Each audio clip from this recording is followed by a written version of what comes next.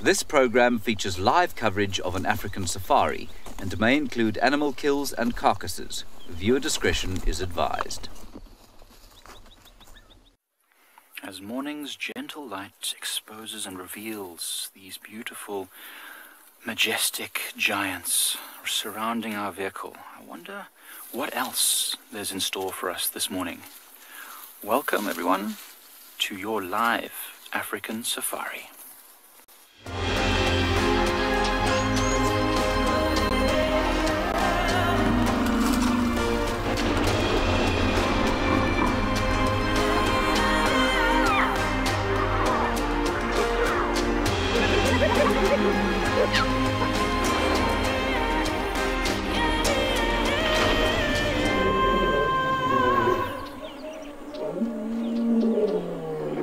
So we do have a beautiful herd of elephants here with youngsters and mamas, maybe even some papas in the distance. But they seem to be hiding from us just at this moment. I don't want to move the vehicle too quickly because we are very close to them. But welcome. My name is Michael Anderson. Behind the camera is Gert, as always, and we are here at Prideland's Eco Training, watching these elephants as they wake up this morning. It's actually amazing to watch them. They're eating very slowly and gently. Really, it does seem like a breakfast meal. And we came out here because we heard all the branches cracking, and we found them not far from where they were last night. I wonder if Kumo is also part of this group. We know there's quite a few elephants here, and we'll try and see if we can reverse back and get a slightly better look for us.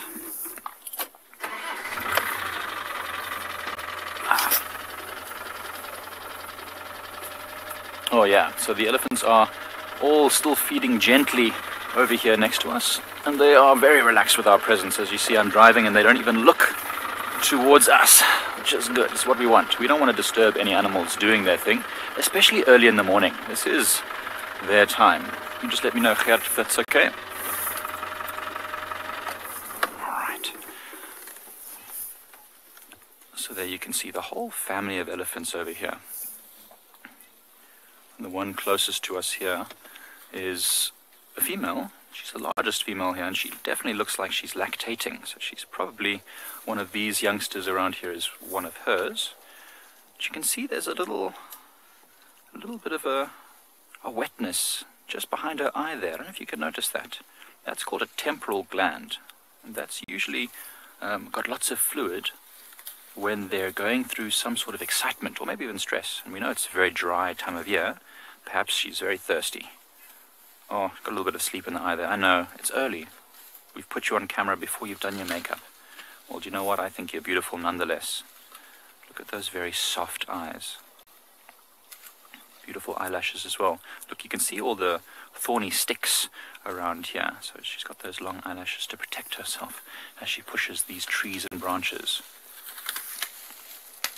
Oh, and you can hear her pushing some right now as she reaches that trunk down amongst these fallen branches in order to pluck these green leaves. Amazing to watch them up close like this. Something we can do when we're nice and quiet and calm. Oh, she's going to walk right next to us.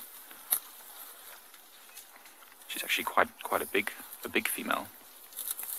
You can just see the tinges of red on her skin, just behind the ears and on her forehead as well. We saw as we drove out this morning lots of places where it looked like the elephants had dust bathed. So maybe throwing a bit of dust on their skin. Maybe there was a few biting insects fluttering around this morning. She's like, oh, she looks like she's really enjoying those. Look at that smiley mouth.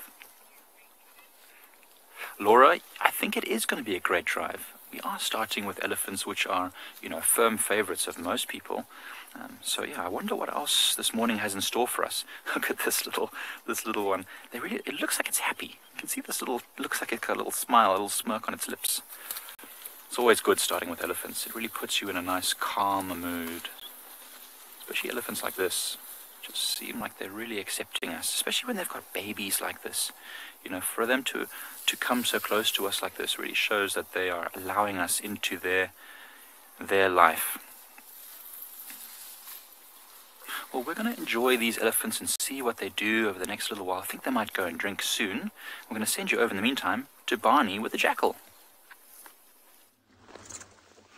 Good morning, everyone. Welcome to andBeyond Ngala. It's a beautiful morning, a little bit chilly. We have just spotted a black-backed jackal that has quickly run across the road. And looks like she's quite heavily pregnant. We can only see her now as she trots along and move away from us. It does look like she's also got a full belly, not only from the pregnancy. She might have been successful overnight. These black-backed jackals are normally in pairs, and we don't see the other mate at this moment in time, but there's a chance that it's somewhere in these beautiful open areas right where we are. So we are gonna go right into the central part of the reserve, see if the pride of lions that have visited our neighbors yesterday morning has come back, and see if we can track them down and see what we can find this morning.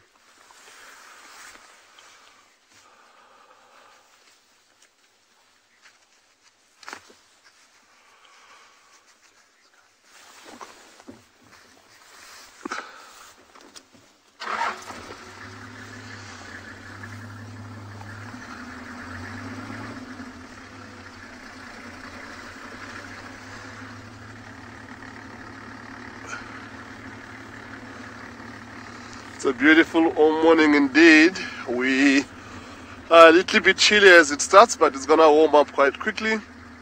Beautiful sky coming from the east. The sun is about to rise. My name is Bunny, and we have Owen behind me as our cameraman for the day. And we are excited for this day and hoping to see what the lions were up to overnight in our neighbors, and if they decided to come visit us again this morning.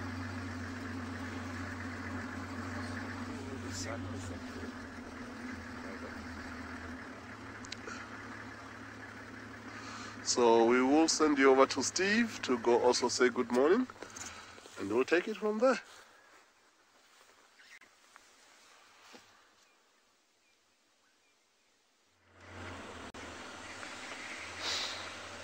Good morning everybody. Welcome to Djuma Private Game Reserve, where it is very chilly this morning. My name is Steve, joined by Niels on camera, and we are very excited to have you with us. Welcome on board. Please jump on board, get your coffee, get your blankets, your buff, hot water bottles, whatever it is you might need. And don't forget, we are live and interactive. We'd love to hear from you. Please send the questions, comments, using the hashtag WildEarth. Throw them in on the YouTube chat stream or Twitch, whichever is your preferred platform. And trying to warm up my lips. Woo! Need to do some lip exercises in the morning. I haven't spoken for about 10 minutes and the lips have kind of lost a bit of their function. So first thing we're going to do this morning is just ascertain where the pride went last night, figure out whether they're still on the property. It's always nice to establish those things. And then my ultimate plan after that is to do a little bit more searching. But while I do searching, I'm going to be focusing on a medicinal plant this morning, on a wonderful segment known as Traditional Tuesday, which because it's Tuesday and not Monday. So that makes sense. So we'll get to that. We're just about to get to Buffelshoek Dam. Have a little look. The lions are sort of headed in that direction last night. I doubt that they just went to the dam to drink, but it's a nice area to come and check. It's right up on the northeastern boundary as well. So some nice game paths and trails. We're just reading the morning newspaper on this wonderful Tuesday. And who knows, you might just bump into them.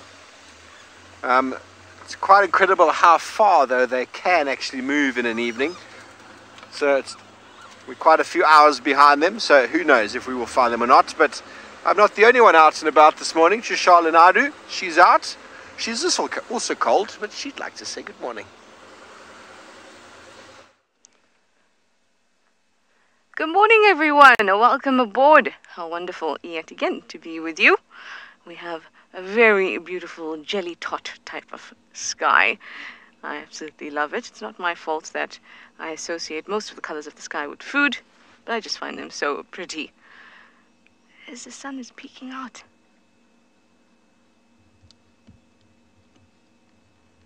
Just gorgeous. Now it's chilly. chilly out here at Djuma, 10 degrees Celsius, 50 degrees Fahrenheit. I know that Steve is busy tracking, trying to find the Inkahumas, and I'm hoping for a bit of leopard luck.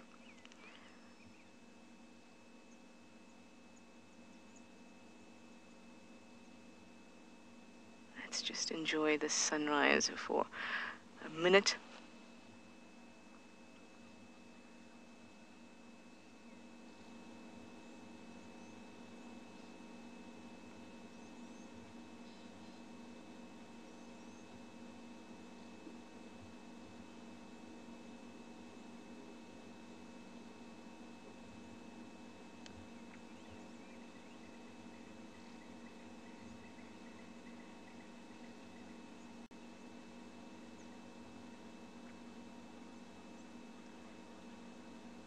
Yeah, some of the birds are starting to get a bit noisy. The morning chorus has begun.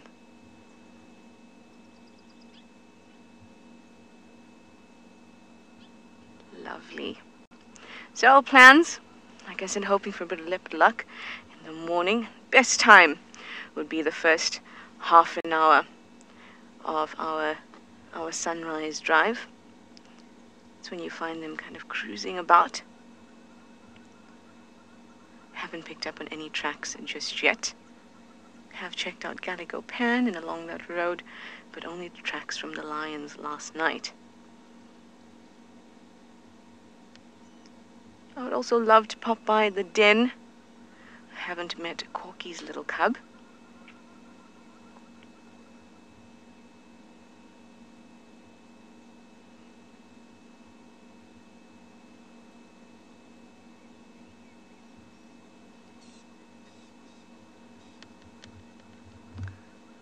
Linda Poley, you say, here comes the sun.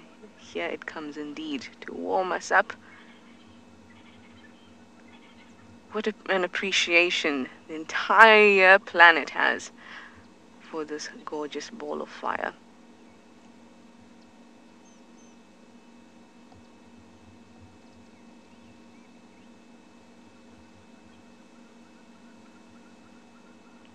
And there it is, popped over the horizon. Just stunning. Wonderful. All right, well, my name is Trishala with BK on camera, and I'm going to send you over to Damon and see what his plans are for the morning.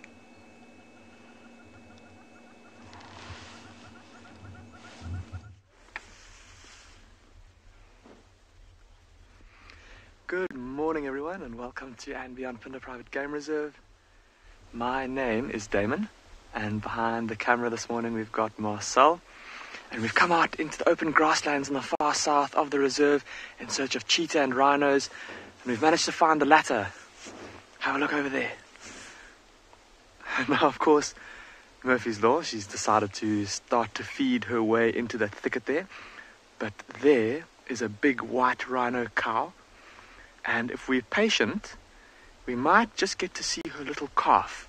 When we arrived here, it was kind of toddling around next to its mother.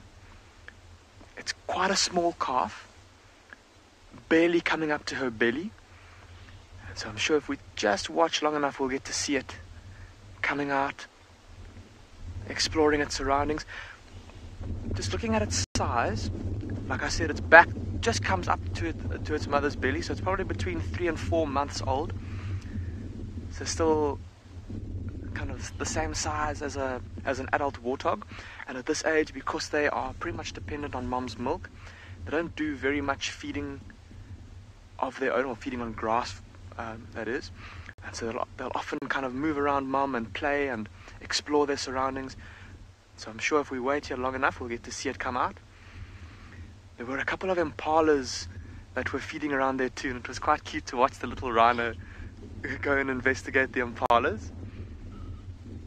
The impalas, of course, didn't really know what to make of it and moved out.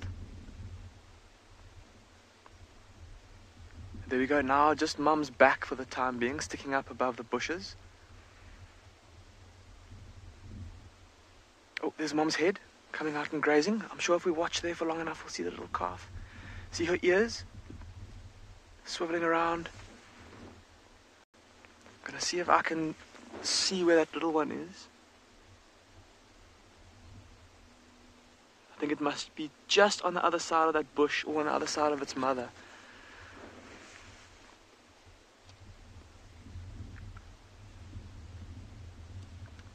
But see that big thicket up there? So I wouldn't be surprised if last night and in the early hours of the morning, with it being so chilly, if this mother rhino didn't take her little one into that thicket to try and keep it sheltered from this chilly wind that's blowing. And they would have huddled up there together and slept for the night. It's actually comparatively warm this morning compared to what it's been the last couple of days, and I think that's why this rhino, it's the first time in a while that we've seen rhinos being active at this time of the morning, and I think it's just with that slightly warmer temperature. But she's definitely now taking advantage of it. Look how she's grazing. Every now and then just stopping to lift her head. Megan, you're saying that you love those ears. They are amazing to watch, eh? How they swivel around independently of each other, almost like a chameleon's eyes, if you will. And also, just speaking about those ears, let's have a look now. Next time that she lifts her head, oh, mind you, we can see it pretty well from here.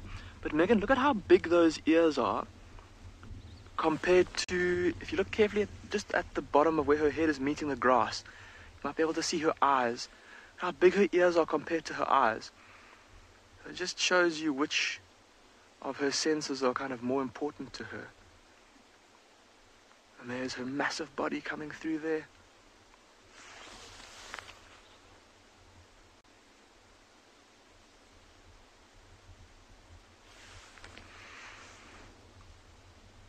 Oh, I'm hoping that as her rear end passes, we might get a glimpse of that little calf.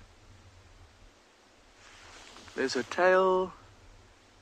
Oh, there's the calf. The calf is right behind her. It's going to come into the gap now. It's turning around. Oh, come on, little one. You've got us all waiting in suspense. I wonder what it's doing. Maybe it's because it's kind of standing dead still. I wonder if it hasn't maybe found something interesting to smell, or maybe some very nice or particularly lush grass. Like we said, they are at this age. It won't be feeding very much on solid food, but it will have already had its first taste of grass. Here it comes. Look at its little ears. Oh, I think it is grazing.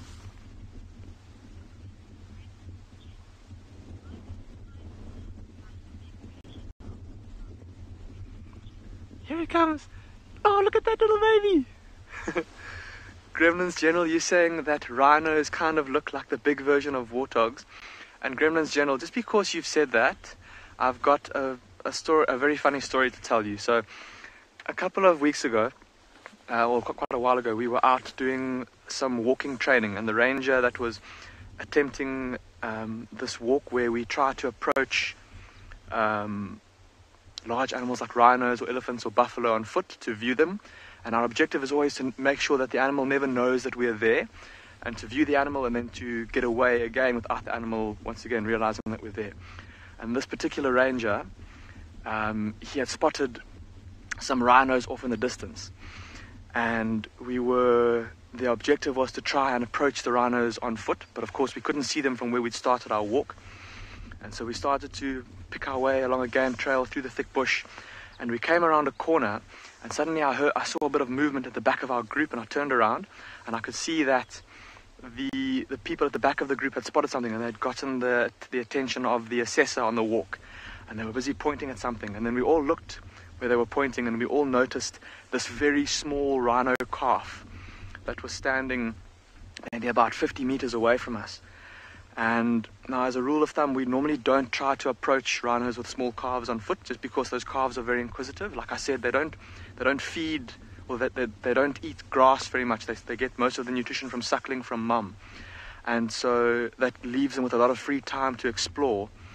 And so if you were to be sitting there trying to watch them, they might come out, accidentally find you, squeal, and then mum might be quite. Will then come to the defense of her calf.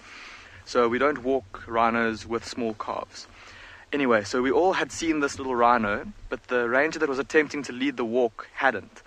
And and eventually when he did see it, he picked up his binoculars and he looked at it for a good bit of time and then looked back at us and said, "Not to worry, guys, it's just a warthog."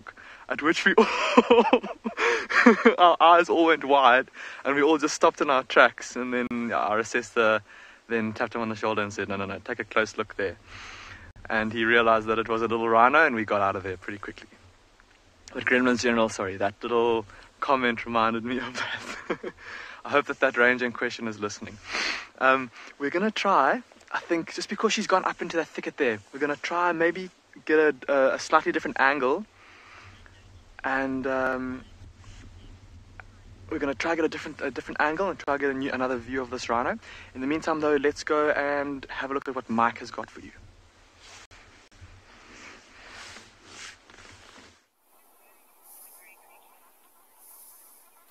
So we are still with our gentle giants, and they've moved a bit more out of the open and into these sort of sparse, spiny thickets, as they like to do, because this is where the tasty grass is still hidden from, other herbivores, so they can still find a little bit of food. But it's wonderful just to watch them. They're still so calm, still in breakfast mode. I know until I've had my breakfast and my coffee, I'm not really doing too much activity. So these elephants are much the same, just calm and relaxing. You can really see how she uses her trunk. She pulls and pushes her head down, plucks out the grass and the roots. And you can see those tusks well worn from years and years of digging and scraping and collecting bark. Hey there. Slowly moving her ears, listening, always listening around. She's got a whole family with her, babies and everything. So she needs to keep always an ear out. I know they're not threatened by many predators, but the youngsters, as you're going to see now, are still quite small. And so if there was a lion pride around here, Mum would have to be vigilant and careful, making sure that they're not threatened by anything. What we've seen before is sometimes lions are sleeping in thickets not far from elephants, and maybe the wind is not quite right and they don't see them. And one elephant just wanders up and surprises them. Of course, lions almost always move out the way for elephants, but gives everyone a huge fright. The lions don't like it, the elephants get a fright. It's all very funny. And this one, small elephant, but with rather large tusks for such a youngster. Lemon Lime the Wolf, you've asked if I've ever seen a big tusker, and yes, absolutely, I have seen quite a number of big tuskers around the Kruger Park and the surrounding reserves, the part of the Greater Kruger. In fact, here at Pridelands, there is one legendary elephant called Izulwini, who is one of the newer tuskers of this part of the Kruger. Hopefully we'll get to see him in the next little while. I don't know if he's around at the moment. We haven't seen him for a while, but he is absolutely magnificent. His tusks are incredibly long. I think if he just dipped his head down slightly, his tusks could be able to touch the ground. That's how big they are. And tuskers are, generally elephants that have tusks that are magnificent in size. I'm not sure the exact weight that makes a tusker, but probably more than 50 kilograms each kind of size. Very, very massive tusks. And there's a wonderful museum. If you ever get a chance to come to the Kruger National Park in a rest camp called Letaba, it chronicles the lives of 7 elephants that were named the Magnificent 7, and they had massive tusks. I don't know if many of the Magnificent 7 are still around with us today, but they left a legacy of youngsters who are going to have huge tusks. So that one that's just on the left there, just behind the small one has no tusks at all, so it's very young, probably less than 3 years old. But the one behind it is not much larger, but already its little tusks are quite long. So it's probably got some tusker genes in it somewhere. Maybe it'll grow to be a tusker. I don't know if it's a male or a female. I didn't actually look carefully, but if it is a male, it will probably grow quite large. It's all to do with the genetics.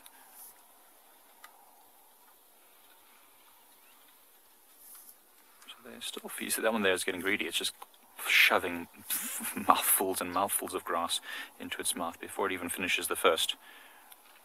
When you've got siblings, you learn to eat quick, real quick. Isn't it just so gorgeous how the light's just touching these elephants gently through these trees? It's a really golden light this morning. A little bit of wind last night just put a tiny bit of dust in the air, and so it's really, really gently settling, and during that time the golden light is just wonderful. It's a photographer's dream. We're going to continue following these elephants. It's probably the best thing I've done in a while. So whilst we do so, enjoy it.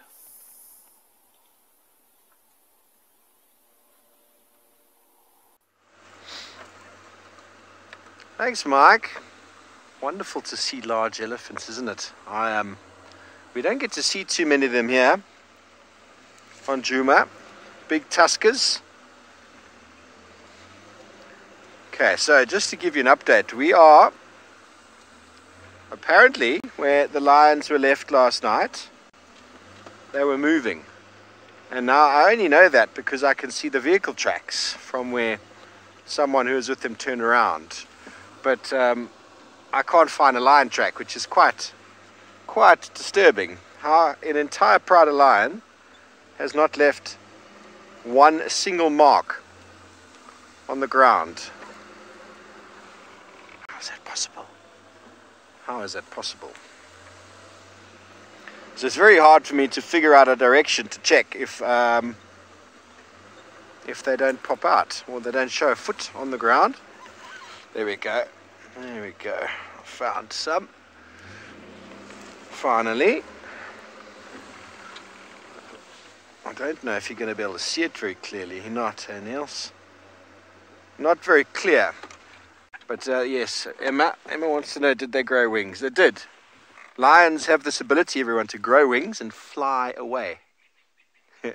They came from that side. Woodsetter Dam is there. And then their tracks. So obviously he followed them through here. The other tracks are coming straight here. Straight down towards the world's nicest jackalberry tree. Yes, you're right. It is a beautiful morning to hug a tree. I'm going to hug this beautiful stalwart of a jackalberry. My first tree hugging since I've been back. So bear with me. It was a wonderful thing to do. At the same time, I'm sort of checking to see where the lions have gone, but we're hours behind them. Tracks head in that direction. Look at this beautiful thing. Beautiful jackalberry. This guy has got stories to tell, I am sure.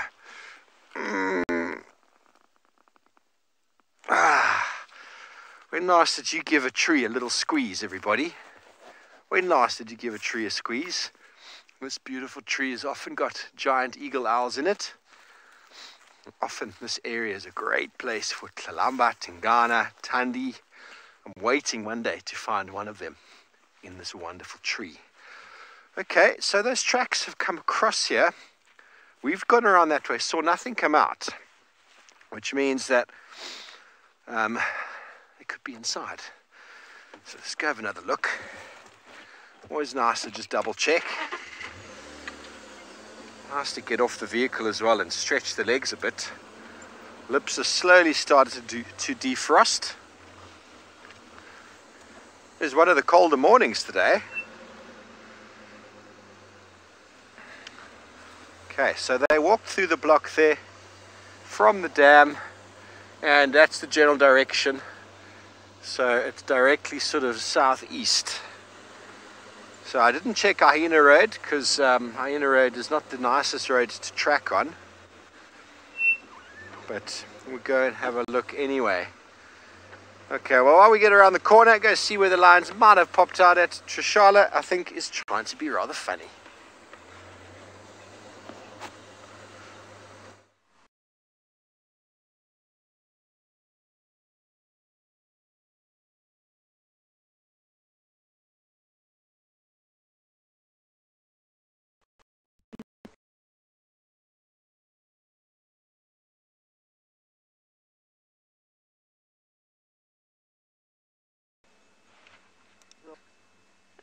FC is on, game drivers on. Here we go. Towards that big jackalberry into the drainage. I checked what was a cab and Ngala North potential that hadn't come out. So I'm going to check Hyena Road. I haven't seen that side. There should.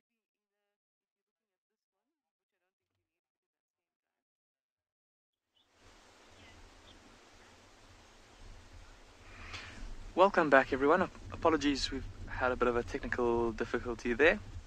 Once again, of course, we are out in the middle of the African bush, so it can be quite tough to make sure that all technical issues are completely in line at all times. But we are still with this mother rhino and her little one.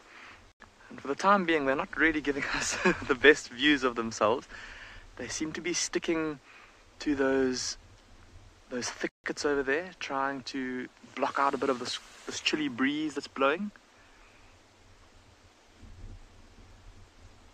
And I think also, just based on the fact that look at how this rhino cow, she's had her head down basically the whole time that we've been here, with the exception of that once or twice when you were last with us, when she lifted her head and listened and looked around. So she's obviously got some pretty good grazing over there. Some tasty, nutritious grass that both her and her calf seem to be enjoying. And we haven't seen the little one for some time, so I think it's maybe lagging a bit behind her. Maybe once again found a particularly tasty little patch of grass, and I don't think it's going to be long before we get rewarded with another view of that adorable little rhino calf.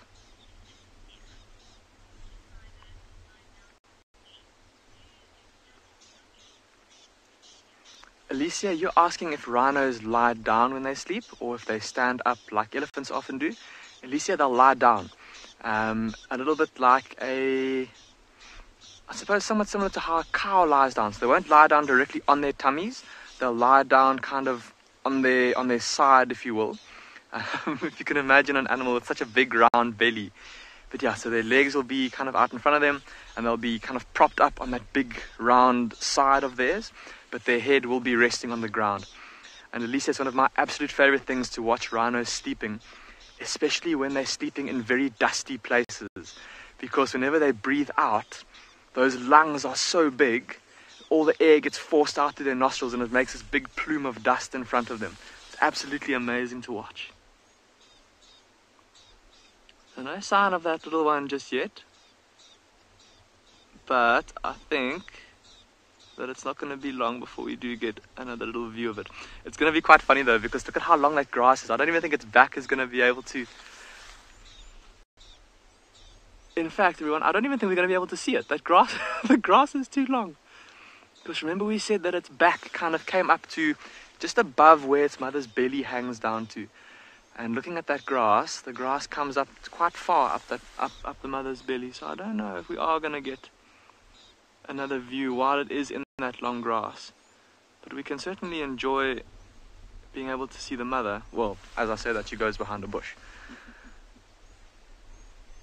Murphy's Law. Now, where she's going, I don't know if we are going to be able to get another view of her, everyone. So, I think we might move out of this area for now. And I'm quite keen this morning to go and look for some cheetah. And with us being in this particular part of the reserve, there's quite a few different cheetah that we can go and search for. There is that mother with the two smaller cubs. Those of you that were watching a couple of days ago, we spent some time with her and her two little ones when they were climbing that fallen over marula tree. So we can go and try and look for them. There's also very exciting news in that the mother with the three very small cubs has been seen. I don't know if you remember that from where Clive and Jared showed them to you a couple of weeks ago. So they've also been seen quite recently, so we can go and try and look for them. And then there's also a pair of relatively young males that are starting to establish a territory for themselves. And that's another option for us to go look for. But they've all been pretty much in this area around us. So hopefully we'll be able to find at least one of those three groups of cheetah. I've just been listening and I've heard some alarm calls coming from the hillside just behind my back here. There's quite a few impalas up there. So it could be that they've seen a cheetah and that they're alarm calling at it. So we're going to head in that direction, go see what those impala are alarm calling at. In the meantime though, let's go see what the elephants are up to with Mike.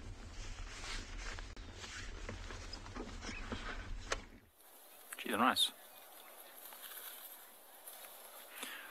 we're still enjoying this beautiful elephant herd, and we've just heard, before you joined us, a rumble coming from one of the large females at the back, and that's maybe an indication that they are going to do something different soon. Maybe she's saying to them, okay, finish up your last little bit before we move on to a new area, which would be interesting because our dam close to the eco-training camp in Ndlovu Dam is very, very close.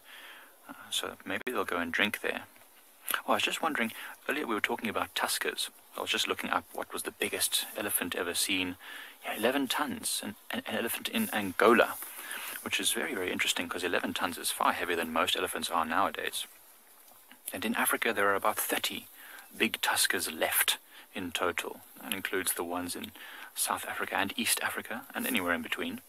I was wondering, have any of you at home seen a tusker before on any of your African safaris you've been on? Anyone ever seen a tusker on a safari? And if you have, we'd love to know about it. I haven't seen too many tuskers. I've seen Isilwini, and I've seen another elephant, although I didn't know its name at the time, in the Kruger Park. Also a huge, huge elephant bull with huge tusks. None of these have huge tusks, but most of these are youngsters, young males and females, and mothers, of course. And the female elephants never get tusks quite as big because they're not fighting the dominance of females. They're just doing their thing, looking after the youngsters. And of course, tusks are important weapons, but you don't need huge tusks to defend against a lion if your baby's in danger. Your huge size is probably just enough. And as a tool, again, if it's too large, it's just going to be cumbersome. Sometimes those really huge elephants, you really see them struggling with their tusks, bumping into, well, not really struggling, but it must be something they have to think about quite a lot. My light is still so soft. Actually, I feel it on my skin, just nice and warm. It was not so cold last night as it has been previously, but still cold enough that these elephants are still really enjoying the sun on their skin, I'm sure. Being large animals, it takes a while for them to warm up if they do get cold. So many of them, so calm.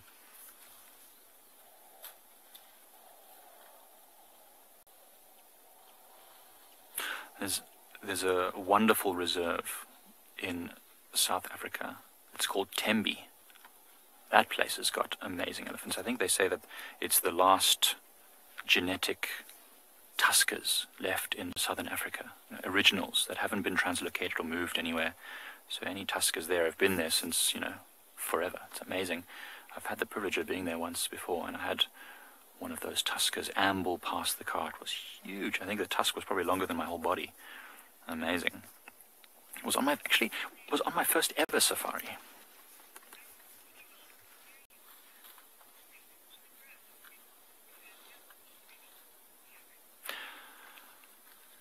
Karen, I think it was Karen, maybe Taryn. Beautiful name either way, Karen. You saw an elephant once that had tusks so long that they were almost touching the ground and then curving up again as well. That's amazing. Often we see elephants with very, very big tusks being almost straight in their shape. And so when you get those big curved, especially if they're symmetrical, it's really, really nice to see. A lot of these elephants' tusks are curving quite a lot, but they're very short, so they're not getting in the way. I think having a nice curved tusk is probably quite useful, because the closer it is to your eye level, I suppose, the easier it is to use the tips of the tusks to do certain tasks, like cracking branches or scraping bark, that kind of thing. Actually, I wonder if there's sort of an optimum size of the tusks. If they're too big, are they then actually just getting in the way and not really useful? It'd be interesting to know. I wonder if there is any research about best tusk size. Oh, there's some tiny little babies in this group as well. One that I didn't see before. Oh, I don't know if you heard that, another little rumble. They're moving off. The ones on the left now are moving off towards the waterhole, or the direction of the waterhole. I don't want to jinx it. I hope they do go to the water. But yeah, that's another rumble. So more and more rumbles happening, meaning that it's probably about time for them to go and have their breakfast.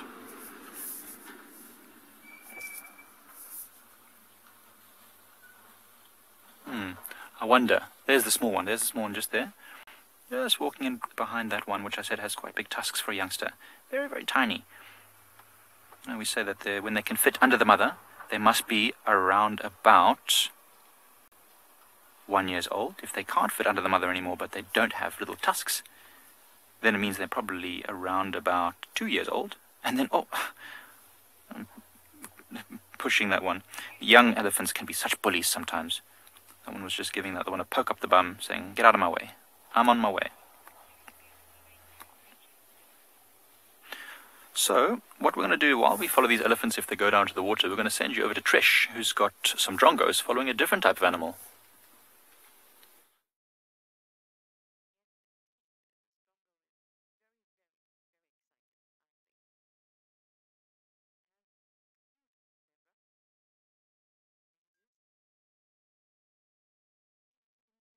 Disturbed, that drongo will be having a feast.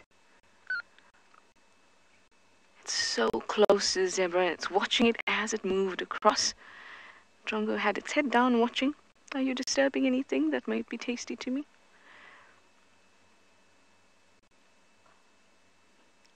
Of course, we've got some oxpeckers on the zebra as well.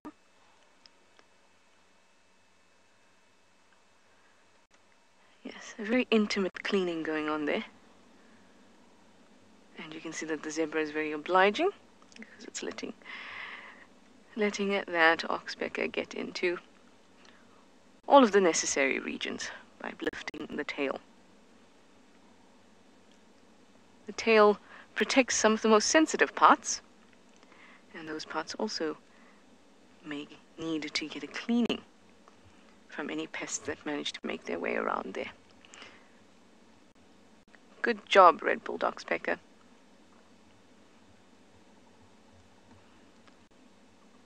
Our drongo is still in position,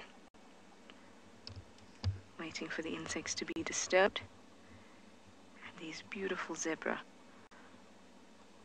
And a really nice open section of the reserve. We're here on Zoe's Road.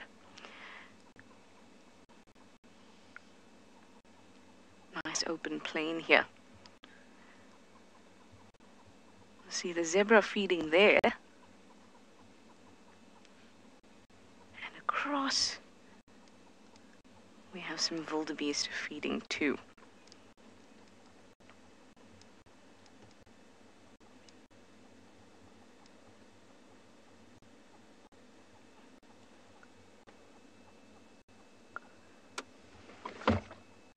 Just lovely to watch all these animals feeding together and benefiting from each other's movements.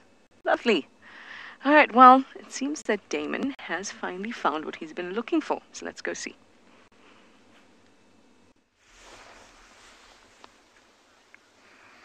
Well, everybody, that didn't take very long at all. And thanks to our tracking vehicle, we've managed to find that mother cheetah and the two younger cubs.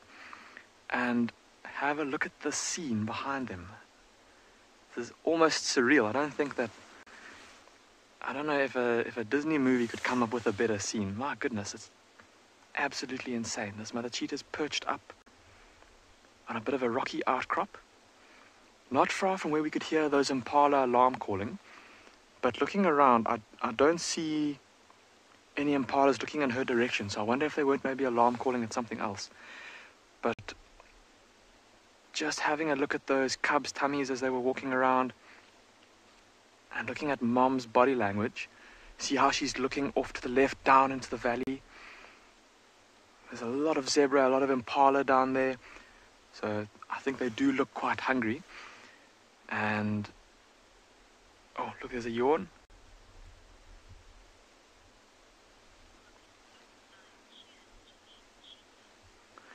Butterfly, you saying cheers to these cheetah? Butterfly, I definitely agree with you. I think that even though, like I said, there were quite a few different cheetah we could go and look for in this area this morning, I'm very relieved that we've managed to find at least one of the groups that I said that we might be able to find this morning. And cheers to them for being up on such a beautiful lookout. I hope that all of you are getting some wonderful screenshots silhouetted against the rising sun behind her there. And what a spot. Remember we said with that white rhino and her calf, how she was taking her little ones, or her little one rather, into the thickets to keep it warm and safe from the cold. I think that's what this mother cheetah is doing here too. See this open hillside, kind of sheltered from the wind, because it's coming from over the back of the vehicle currently. So she'll be sheltered there, but also with the kind of the slope of the hill facing towards the east, she'll be able to warm up nicely in the sun. And then also, like we said, scan down the hill, looking for an impala to catch maybe.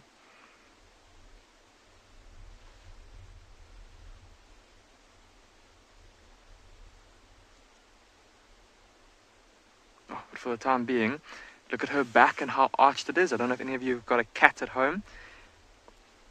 And when it's feeling cold, it'll often sit with its back hunched up like that. I think she's just soaking up the warm rays of the sun. And her cubs look, for the time being, content to do the same. Look at how they're sticking quite close to their mother. And we can't see them too well, but have a look on the left-hand side. You might just be able to see the one's head sitting close to mom, keeping warm.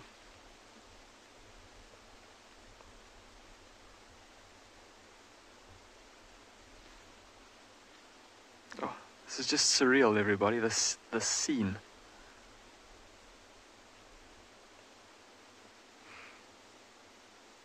And wouldn't that be exciting? I think this, well, like we said, this was our plan for the morning.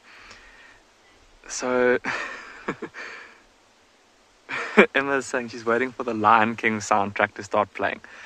I think it would, I wouldn't want to play it now because it would disturb the cheetah, but if any of you at home have got it handy, maybe, I'd suggest playing it in the background and try it on for size. Maybe send it off to a film production company and see what they think. I don't know. But like I said, this was our plan for this morning, was to try and find these cheetah. And I'm very excited now. So seeing that her tummy is empty, or at least her cubs' tummies are empty, that means there's a good chance that her tummy will be empty, because a mother cheetah like this will normally let her cubs feed first on a kill that she makes. So if their tummies are empty, there's a good chance that her tummy is pretty empty. And that being said, a good chance therefore that a little bit later on, once she's warm, that she might try to hunt. And I've just seen some impala, everybody. Some impala have just come over the rise in front of us. At the time, or currently, there's not very much cover where those impala are, so it will be quite a tough stalk for her. So I think she's just going to bide her time. And we'll see maybe if a little bit later she does try to... Well, there's our answer, For now, it's more important to try and keep warm.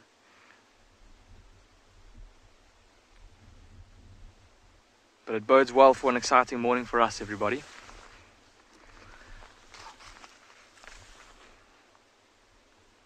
Look at how that female cheetah... Look at how her ears are pricked forward.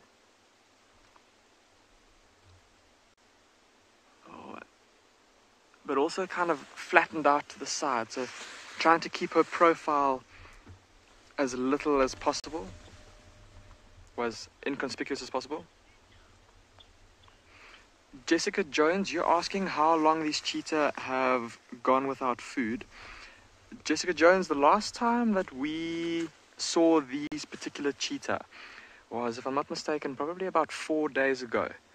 And you may remember, if you were watching that evening, we were following her down into a valley, and we then left them at sunset. The next morning, another vehicle came to look for her, and they found her with an impala kill. So she had obviously killed an impala either just after we left her or in the very early hours of that morning. Well, not very early, but probably just after sunrise.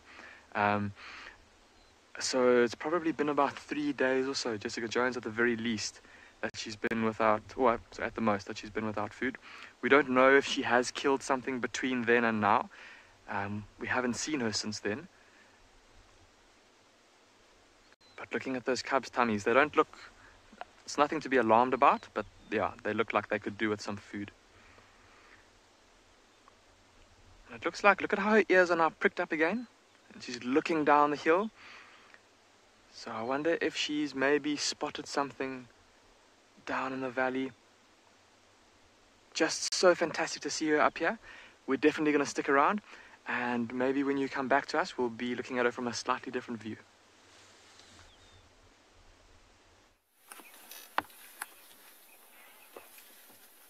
So our beautiful morning scene is still unfolding for us.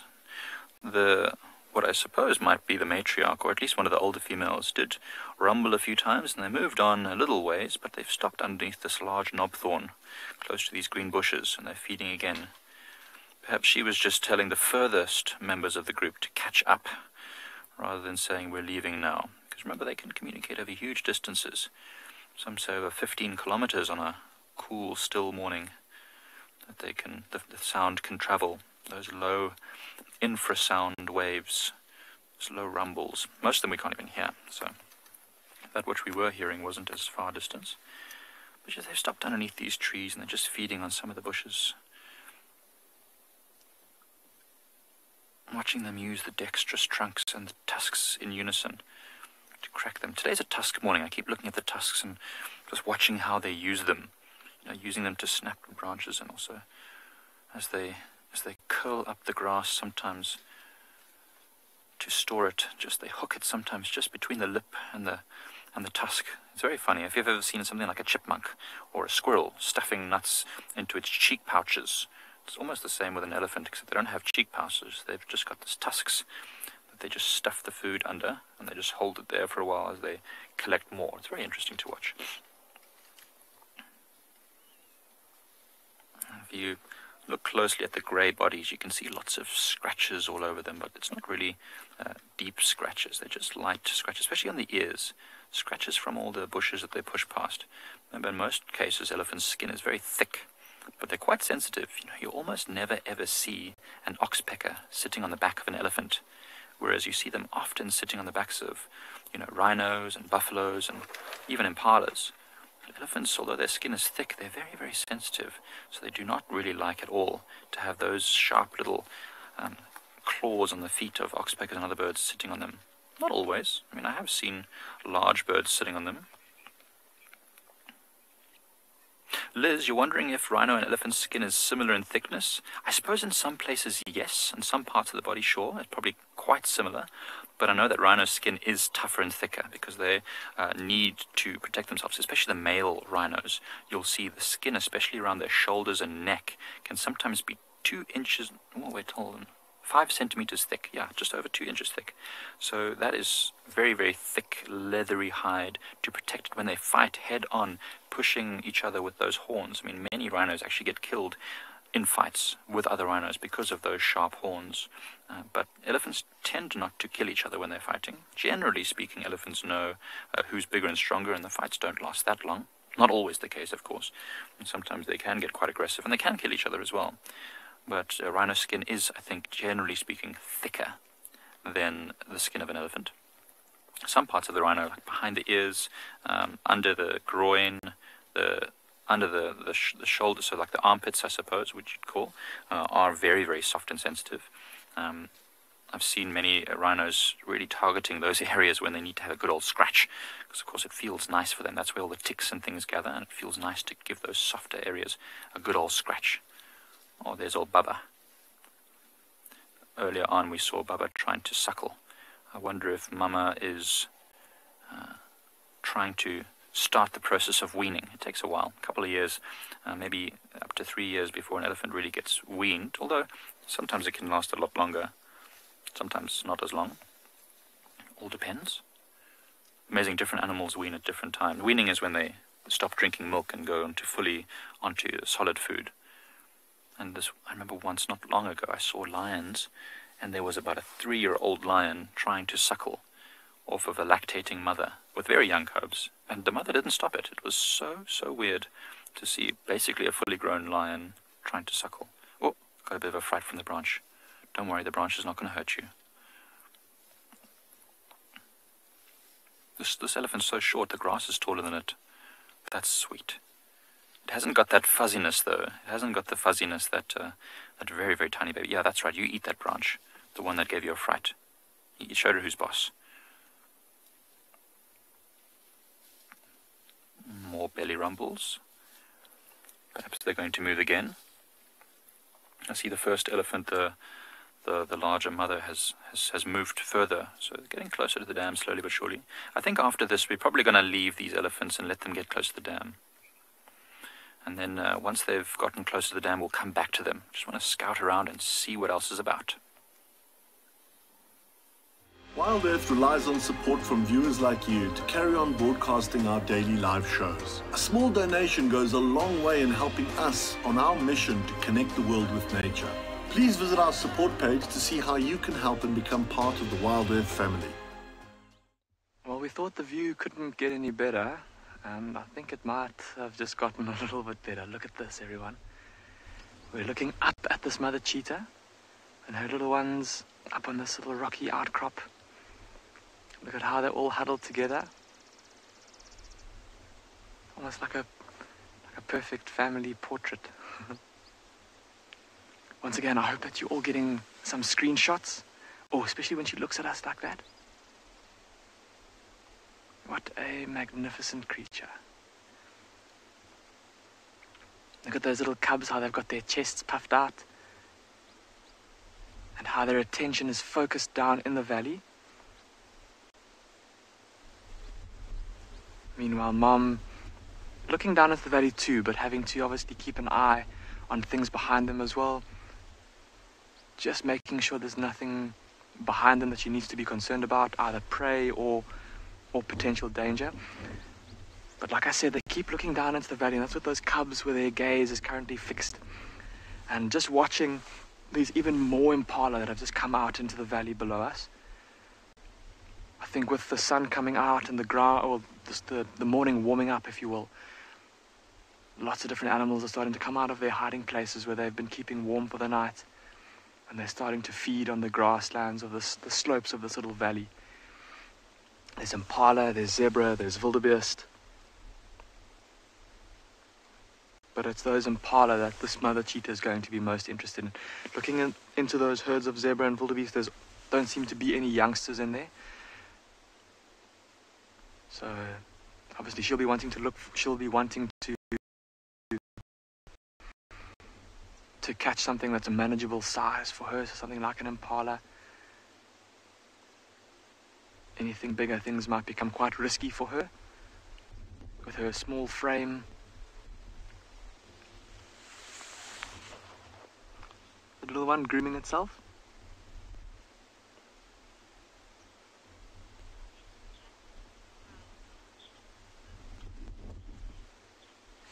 Jackie, you say that you've got some amazing cheetah photos from this little scene here. I'm very glad to hear that, Jackie.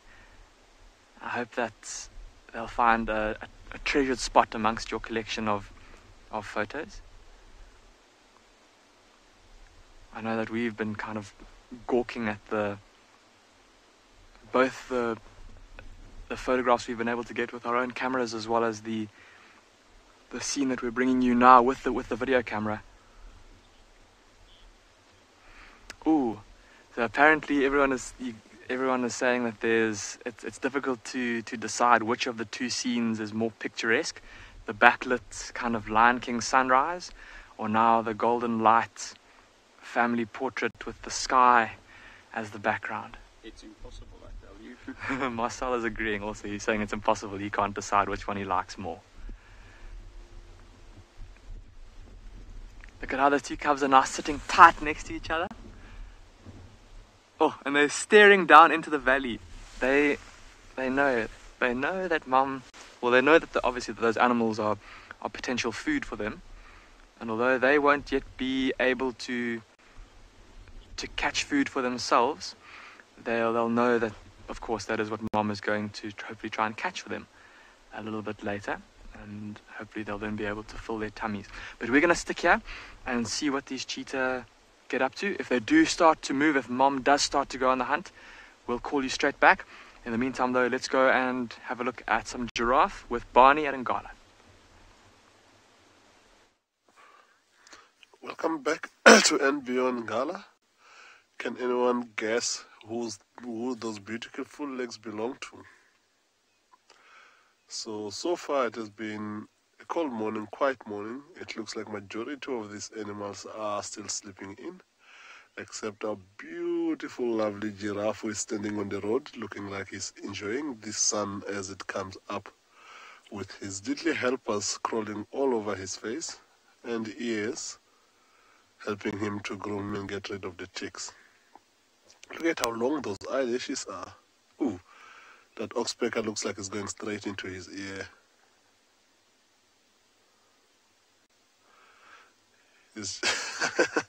Get off me. Looks like he's enjoying that warm sun. He's been standing still in this same position for the last while, right in the middle of the road that we're about to drive. This is what we talk about in the bush when we talk about bush traffic. Giraffe standing in a road, or an elephant for that matter, or lions lying all over the road, and you have to make a plan how to go around them. It's not the type of traffic we mind being bush lovers. It's actually quite something cool to turn around the corner, which is what keeps things exciting the whole time, that you never know what's on the next corner again. Looking at how this guy is chewing away while we haven't seen him.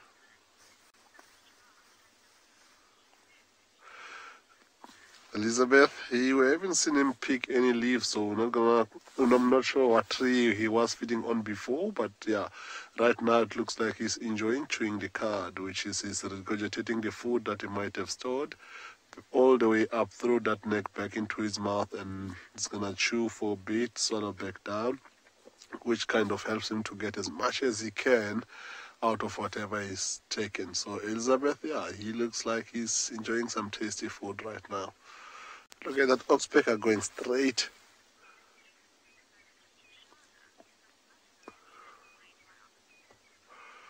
So as these oxpeckers irritate this guy, like you can see on his face, and he keeps on shaking them, we're going to send you to Trishana with some buffaloes, and it sounds like the oxpeckers are doing exactly the same thing to the buffaloes down there.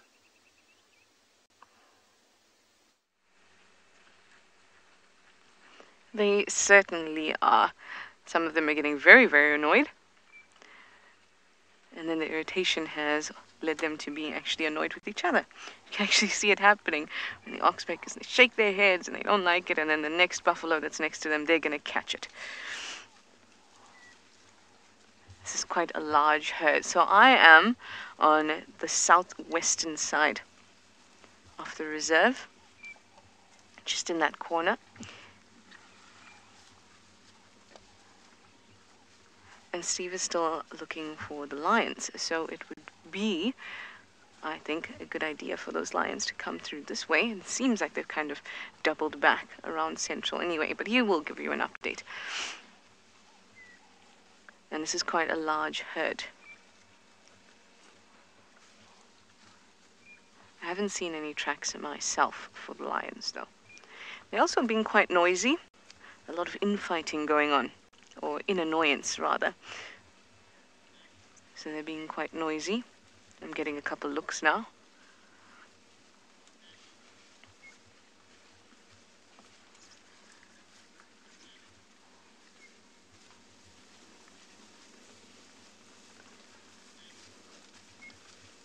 You can actually, I'm going to be quiet for a while, and you'll actually be able to hear them moving through the grass. And remember I said to you that the bush seems to be so noisy now because everything's so dry. You can hear as animals pass through, almost like little shakers as the grass moves and the leaves move.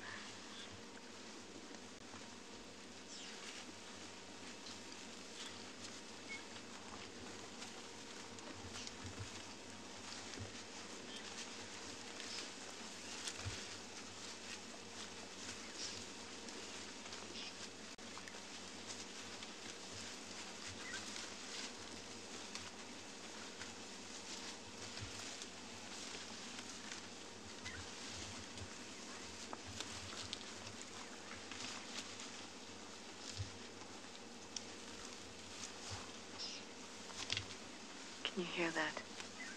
It's awesome. I love it. They all seem in really good condition. They look great. Their coats are nice and glossy.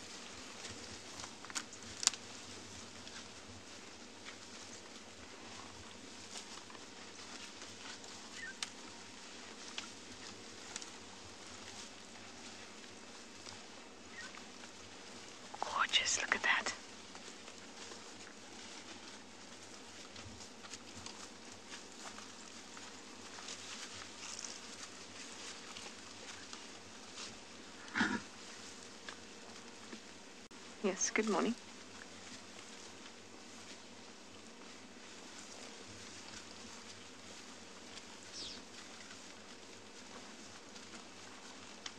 Hi, Cindy. That's a really cool question. You'd like to know if these horns are made of the same thing that ossicones are. So ossicones are, or when the giraffe is born, they're unfused bones that are underneath the skin. And then as the giraffe grows, those ossicones ossify, which basically means they become solid bone. But they don't have a keratin sheet over it. Horns do have bone, but they have a keratin sheath over it. And that's why we don't call giraffe ossicones horns, because they aren't horns atomically. Oh, look at that. Now that's a really, really massive boss. The boss is that central bit that the males will use to fight with each other. Doesn't happen often. Oh, these two almost gave each other a look. Doesn't happen often where they'll actually physically hit each other or knock horns, because most of the time, if animals can sort out their differences without putting their lives in danger, that's what they prefer to do, because survival is number one. But when they do, and those horns hit each other, it's spectacular, absolutely spectacular, and you almost get a headache for the buffalo involved. Some liken it to a car hitting a brick wall at about 50 kilometers per hour.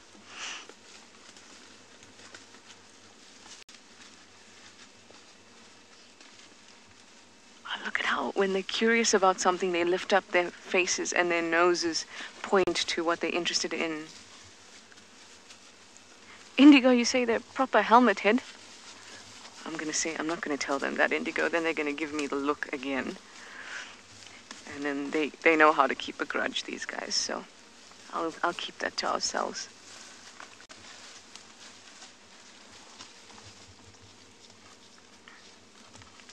They have an incredible sense of smell, and that's what that lifting of the nose when they see us is. Just curious. Absolutely stunning.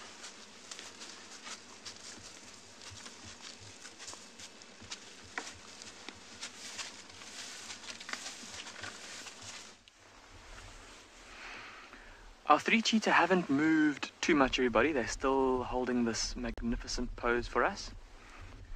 But what has happened since you were last with us, and I cannot believe it, already this scene is just so magnificent, but things just got even more crazy.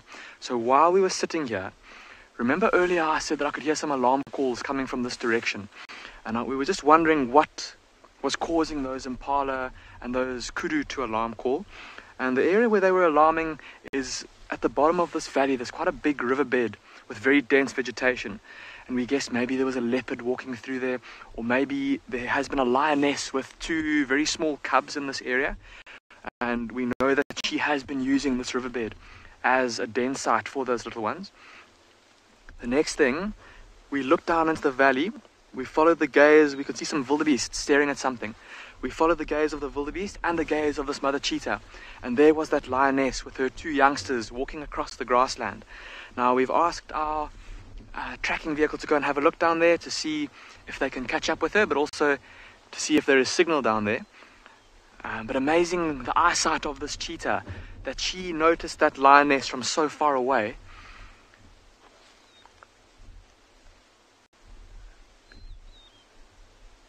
But obviously, with it being so far and with her vantage point up here, obviously deciding that it's nothing to be overly concerned about. And that's why she has stuck to her perch. I wonder if that lioness maybe not just moving her youngsters to a more suitable site, or maybe she had sometime during the night killed something and she's leading her little ones back to the kill. How crazy is that? A mother cheetah with her 2 cubs up on this hill, and directly beneath them a lioness with her 2 cubs. It's been a morning full of babies, everyone. Baby rhinos, baby cheetah.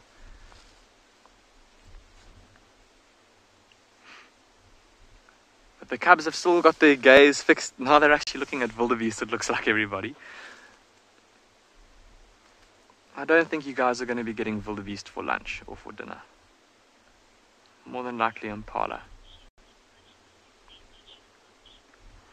Paula, you say that she looks like she's fixing to charge. Paula, she's certainly weighing up her options, I think, right now. She's looking into all those different herds that she can see, trying to decide which one is going to afford her the best cover, as well as, well, she'll obviously also be looking into those herds to see if maybe she can spot an individual that will be easier to catch than the rest. So if one impala is perhaps limping, if there's one that looks maybe a bit smaller than the others, so it'll be easier for her to kill. Maybe there's one that looks a little bit off guard. Oh, where are you going, Mum? Look how she's now slinking, keeping her body profile low. Look at that, and the cub's following her every move. There she goes. I wonder if she's not going to come down the hill now, everyone. Looping around. She is going to go behind the vehicle, everyone, so we might lose sight of her just for a second, and then I'll try and reposition us. Look how she vanishes into the grass. Not quite leopard crawling, but just keeping herself as low as possible. Okay, we're going to have to turn around. Or maybe just go to the left. Oh, she's going up the hill. Sorry, everybody, just bear with us while we turn around. There she goes up the hill. Off at a trot now.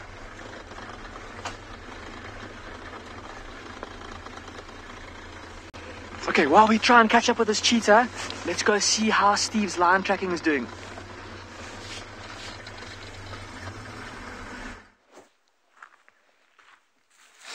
Well, thanks, Damon. We found the tracks of the lions. We found where they've gone all the way up and around and cut all the way down. And they moved in this direction, and the reason why is because of animals that Trishala's got. This very big buffalo over here.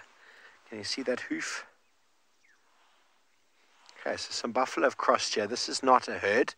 This is a couple of Duggar boys that have crossed straight over here. Some lone bulls. And lions love to hunt buffalo. It is like their primary food source. I was talking yesterday about the competition that lions have over food when they have an impala, and there's lots of violence, there's lots of aggression, there's not much meat to go around. But when they catch one of these guys, life is good, life is fun, and they can enjoy themselves for a couple of days. Although the last buffalo we saw, the Unkumus killed, they ate it in less than 24 hours, which I thought was next level amazing. So there's just, okay, so there's one here. You can tell that there's one, and he seems to be on his own. So a poor little guy on his own is really in a bad state if he does get caught by lions, because no one's to help him, no one's to protect him. But unfortunately, the tracks have crossed, and it seems as if they've crossed south into Little Gowrie. So anyway, we've been using the radio to communicate with other people so as we can maximize our potential. So now what we're going to do is we're going to find you a wonderful plant, which I've been wanting to detail. I'm going to show you where it grows, and then we get into the depths and detail of how important it is out here from an ecological point of view, as well as from some traditional uses. I hope you're all up for that.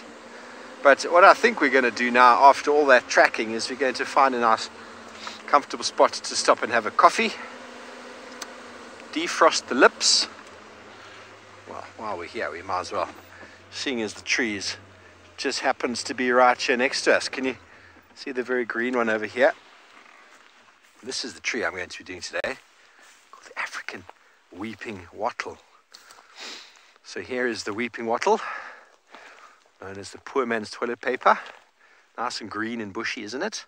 So we're going to harvest one or two of these. We'll detail a few in a little while, but in the meantime, we're going to go say hello to Dylan.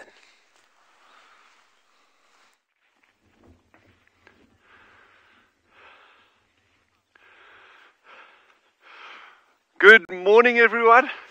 From a somewhat nippy Tswalu Kalahari this morning. We had, it's down to about -3 at the moment. Tomorrow's forecast to be a lot colder. But with Jandre working his magic there, I'm sure we're going to be absolutely fine. It's great having you with us. My name's Dylan. And yeah, I hope you're going to enjoy this incredible day out here with us. Look at these gorgeous clouds that have been coming in. I know I say how cold it is, but I'm a big believer in, regardless of what the weather is, like I say, you can't change it. So let's just work with it and enjoy it, appreciate it. These clouds are moving incredibly quickly. I have no idea what the wind speeds are up there, but as I'm standing here and I'm looking up, and they are absolutely scudding across the sky, and they're fairly low level clouds as well. But down where we are, it seems to have settled somewhat. Last night the wind was absolutely howling. It was rattling windows and all sorts of things. But it seems to have settled nicely now, so I'm hoping that it's not going to be too bad. But the temperature, like I say, is pretty nippy, and the forecast for tomorrow is down to -8 or -9 real feel, which yeah, maybe Jandre and I'll do a bit of ice skating tomorrow morning. Well, I'd be on my hands and knees ice skating because my sense of balance is not the greatest at the best of times. But let's see what tomorrow holds. And we're going to just take a nice slow amble out to the meerkats. Yeah, Megan says, wow, it even looks cold. And it really is. It really is chilly this morning. But it's nice. It's exciting. It's fun. It's good to be out. We've got old Sheldon sitting there at the water. So I was wondering, he was sitting in the water just now. But I think, yeah, we know these water bodies actually retain temperature a little bit. So that water won't be, or it shouldn't be as cold as your external temperature. So I think Sheldon's probably batting on a good wicket there by having when he had his little feet down inside the water there. But we're going to pop up to the meerkats, and hopefully we'll get something going on there this morning. Although I must say, I think these meerkats are going to be somewhat bleak about this weather. But let's have a look.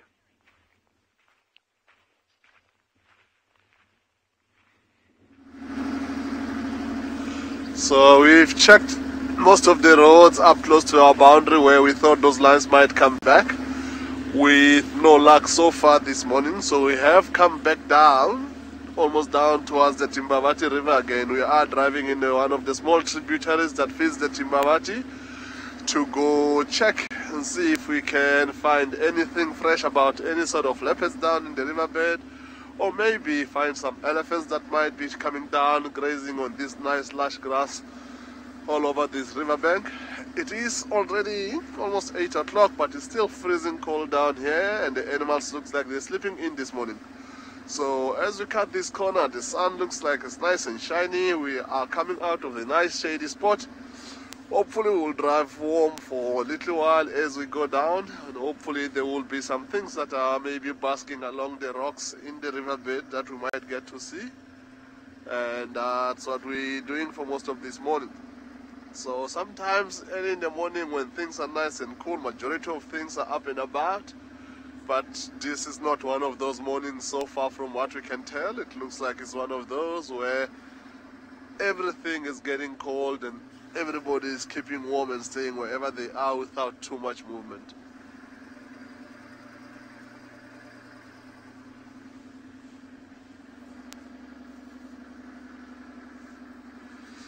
It is a beautiful morning indeed, and as you see the sun's coming up, it's starting to warm up slightly, so we're hoping that we're getting warm, so as the animals, wherever they are, that maybe they're gonna start coming out for us and at least have a little bit of a view, but we'll see how that goes.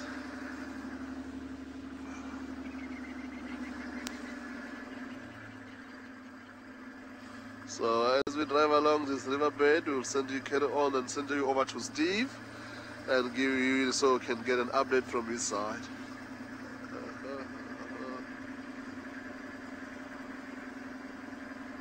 Well, we found a roadblock, everybody. Very exciting though, a nice pile of poo. I don't know if any of you know me very well, but I like to talk about poo and who done that. Now let's quickly ask all of you out there, who done this? Send a quick answer on the YouTube chat stream or on Twitter if you know who done this. The only way sometimes to know is to go and investigate, and it's very hard for you to see where you are. But there's a track over here, and there's a track 2 over here. Okay, so important when looking at scat or dung or poo, measure it. Okay, so if we measure the size of that poo there, that takes us to about 8 centimeters. Okay, now I don't know who, I do know who did it because I can see the track here. There's 4 toes here and a beautiful little back pad. So you don't want to touch with your fingers. So let's just try to break it open a little bit. Try to see what the consistency is inside. Asthma, no, it's not wild dog, but you're not far off when you say dog. But there's some fur. There's even some green in there. So now it might not even have been the animal who did it. Jody K reckons hyena. Now Jody K, it's definitely not a hyena. Hyena's got a very big bottom. The track over here is the track of a small dog. But it's also possible that the small dog just came along and smelt this, because I'm not seeing any bone. I'm kind of seeing a little bit of, there is some fur in there, but it looks like it's mainly vegetation, which is very strange, to be honest with you. Jamie S, no, not a civet. A civet has got a very large sphincter, and they give rise to very large poo. And they generally do it in what we call a midden. So first of all, we've identified a track over here that I've identified as a jackal. Sherry, well, I was thinking it was a jackal, but I've had some doubts. The track tells me jackal. The track there and there is a jackal. But a jackal like to often defecate on top of other animals' poo. They don't waste a good poo. They'll put their poo on top of someone else's poo. An elephant, a rhino, civet even, sometimes even lion. They'll go on top, adds a bit of volume, a bit of sort of weight to it, I suppose. But this jackal might just have smelt this. I don't know if I'm going to smell it. I think I'm going to smell it. Doesn't smell bad. I'm pretty sure jackal poo would smell atrocious. Greg wants me to taste it. No, he's saying please don't taste it. Now there's some white hairs in there. I really don't know. I'm going to have to look in my scatalogue, but it looks like it's mainly vegetation. I'm perplexed. Some fur. It doesn't look like a dog poo. There's no bone. There's no meat. It's all vegetation. Very strange. Well, every now and again, everybody, you don't know who done it. I've taken some photos, so I'm going to investigate. I'll post it on social media. The track is a jackal. The poo could be, but I don't think so. It is very controversial Tuesday today. But anyway, that's the one thing about nature, everybody, is you don't always know. You don't always know. You can have a look and try and think as much as you want to. I'll pull out my scatalogue book there in a moment and have a look as well. But everything looking inside moves away from jackal, but the track says jackal. They are regarded as being quite omnivorous. So stand up and dust ourselves off and send you over to Charlotte. I wonder if she's still with her buffaloes.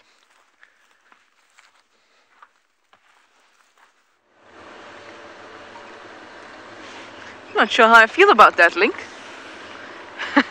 Controversial, yes. Slightly furry, maybe. Anyway, guys, I have just gone past Treehouse Dam to just have a quick look. Maybe we'd be lucky with some tracks or Ellie's there, but nothing, so I'm going to swing around and check out the den.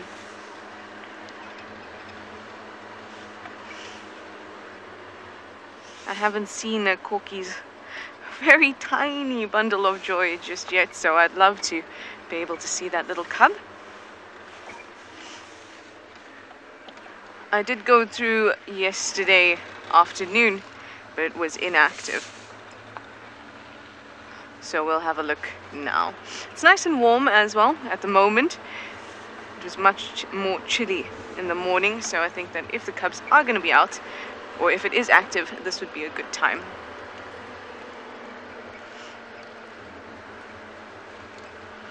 I am astounded by the lack of leopard tracks. I haven't seen one track since my return yesterday. Not one, not even an old one.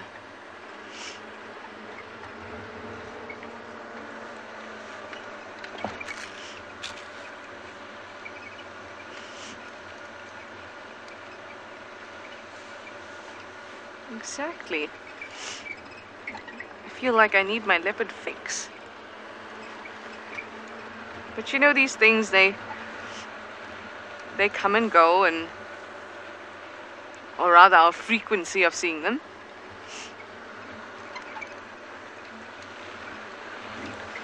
And so hopefully we will catch a break very, very soon. Well, we don't have any leopard spots, but we do have some cheetah spots, so let's go and see.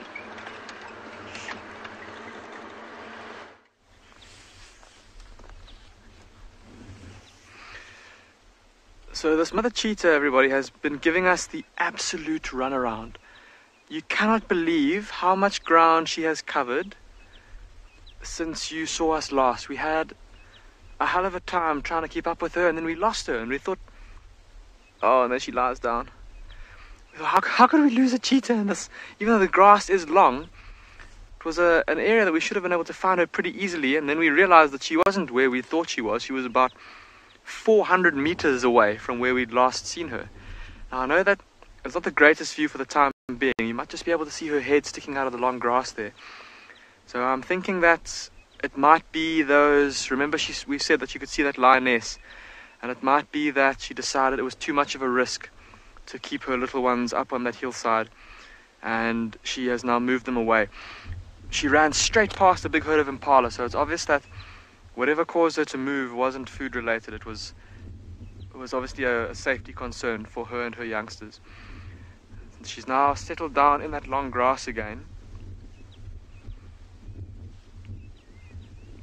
And unfortunately, it has taken her big move has taken her away from the area that most of the herds of impala in this part of Phinda kind of have been congregating in the last few weeks, just because of the food availability. So it might mean that finding a meal for herself and her youngsters today is going to be a bit tougher, with that lioness being where she is. But it's not a compromise. I don't think that there's a compromise to be had there. She needs to obviously put her safety and her cub's safety first. But that being said, there will be other opportunities a little bit away from this area. She goes and moves around a couple of the water holes. There might be the odd impala ram there, maybe a steenbok or a duiker in some of the thicker areas.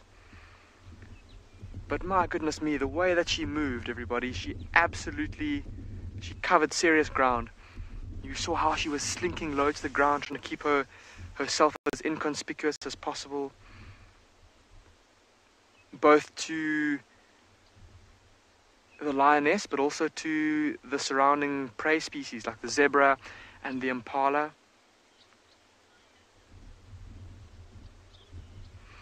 Shidulufan, you're asking how old these particular cubs are. Shidulufan, they're probably about 4 months old. So yeah, they've started to lose the fluff on the back of their necks, or at least along their backs. So yeah, about 4 months old.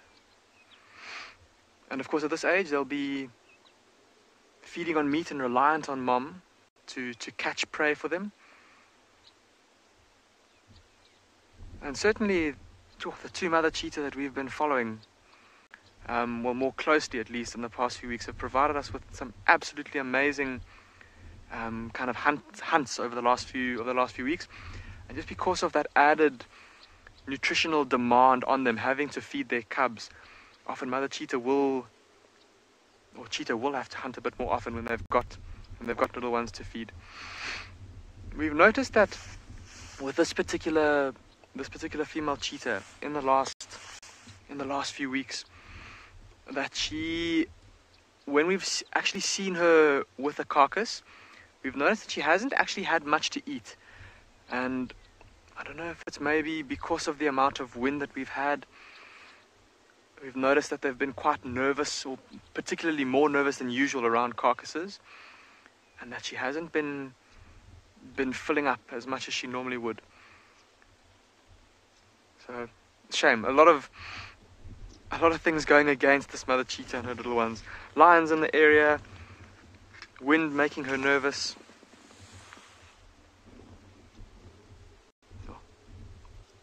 Just see her head now sticking out of that long green grass.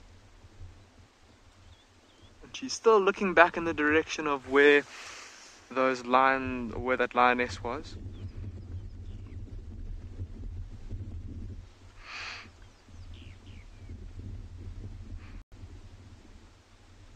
But like I said, not the end of the world for her just yet in terms of finding some food this morning. And I think that as the morning goes on, she's probably going to get more and more active in terms of looking for food. She'll know that the later on in the day that it gets, the better her chance, or the less her chance of having an encounter with a lion or a leopard that will be more nocturnal. So I think if we just spend a bit more time with her and we're patient, we might get rewarded.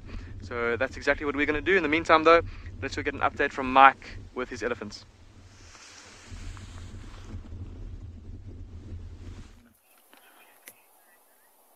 Hi, so we left those elephants, they were still feeding, and we've headed down towards the leopard dam and we found tracks of a leopard. Now I just want to listen for a moment because it's an alarm call happening in that direction behind me. Just listen.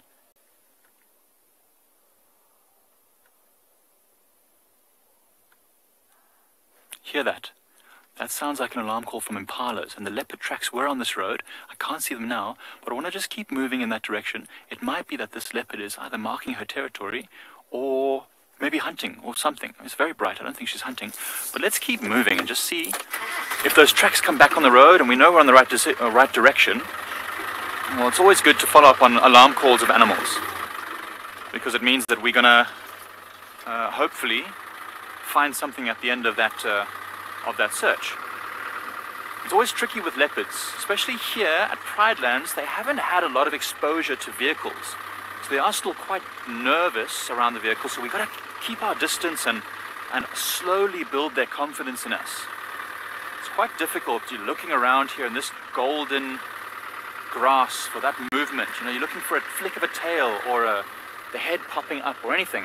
She's most likely walking down in this drainage line next to us, because that's where she would do her best hunting, from down there where she can't be seen, just popping her head up to look for any prey or listen for any prey, and then going back into the drainage line as she moves along. She was walking along the road, which makes me think that she's probably just patrolling her territory. Female leopards, if it is a female, tracks looked quite small. Female leopards are territorial as well as the males. They'll only be defending it from members of the same sex, though, so she'll only really chase away other female leopards if she finds.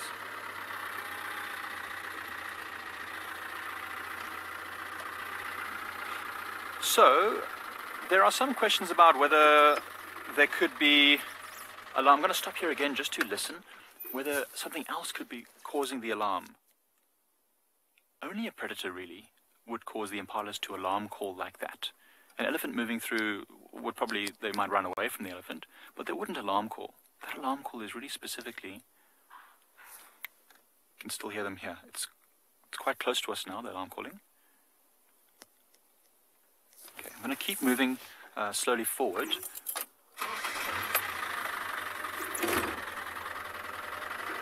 So yes, an elephant would cause the animals to be afraid and run off, but they wouldn't necessarily start alarm calling. Hyenas, maybe. Lions, definitely. The would cause the impalas to alarm call, but not. There's the impalas. They're looking that way, to our right. So we're going to stop again and just make sure where they're looking, and we'll keep our search going.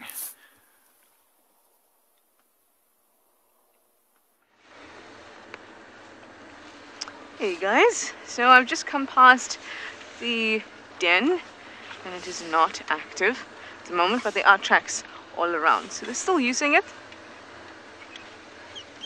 It's just not currently very active. There it is. This is not the entrance they use.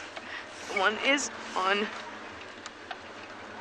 this side, but of course there's nobody around, so we're gonna scoot right past. Now while I'm here, I'd like to just give you an update on what's going on with Swazi. We are actively trying to find him and work with the Sabi sands to make sure that he is free from the snare/wire that's been on his neck. I haven't seen it yet, so I can't really tell you what I think it is, but I have seen the photos of it, and it is not something that we want to prolong, you know. We want to get that sorted as soon as possible. In fact, we will be assisting the Sabi sands in going out and having a look for him even after this drive. And then the vets will be called in, and we'll get it sorted out as soon as possible. Now he has to, obviously, be darted in order for that to come off. And we have to do that during the day, because there's a problem if he has to be darted in the evening. Then not just is it a difficult work for the vet, because then you have to find him, because you don't just dart him and he falls and suddenly asleep. He'll still walk for a little bit, so you'll have to find him. And what if something else finds him before we do? So we have to make sure that we do it in the day, and we do it as soon as possible. And that's what we're going to work towards.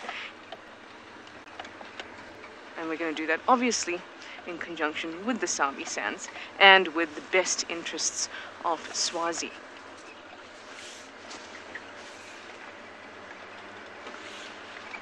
Michelle and a lot of you are saying thank you for the update. My absolute pleasure. It was when I first heard that he had this around his neck, I was a little bit upset. Because you know, you get to know these animals. We all get to know these animals, and there's a certain attachment that's formed, even though we know this is the wild, etc. So we will really, really be doing our best, and I will give you an update as soon as I can and whenever I can.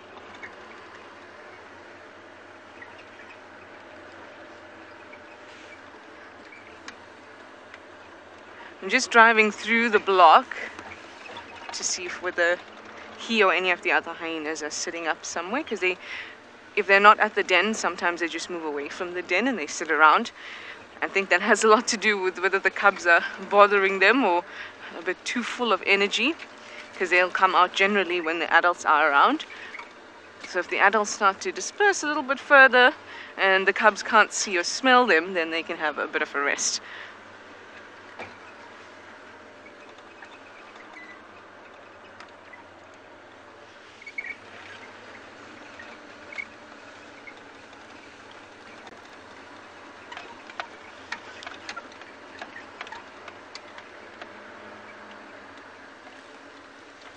Rose, you saying that you're sure that the hyena cubs are tucked up or safe in the den?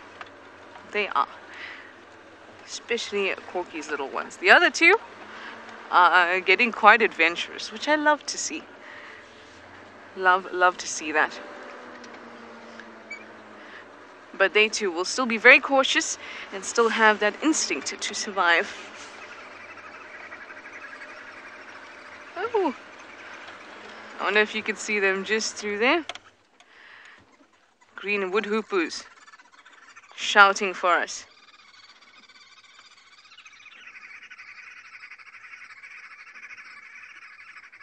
Gorgeous.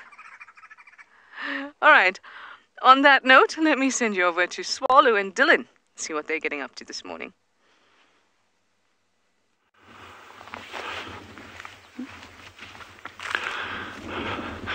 So we've just got down to the meerkat burrows here, but look how gorgeous the setting is with that light along the hills, these clouds scudding in here. It is just absolutely unbelievably beautiful this morning.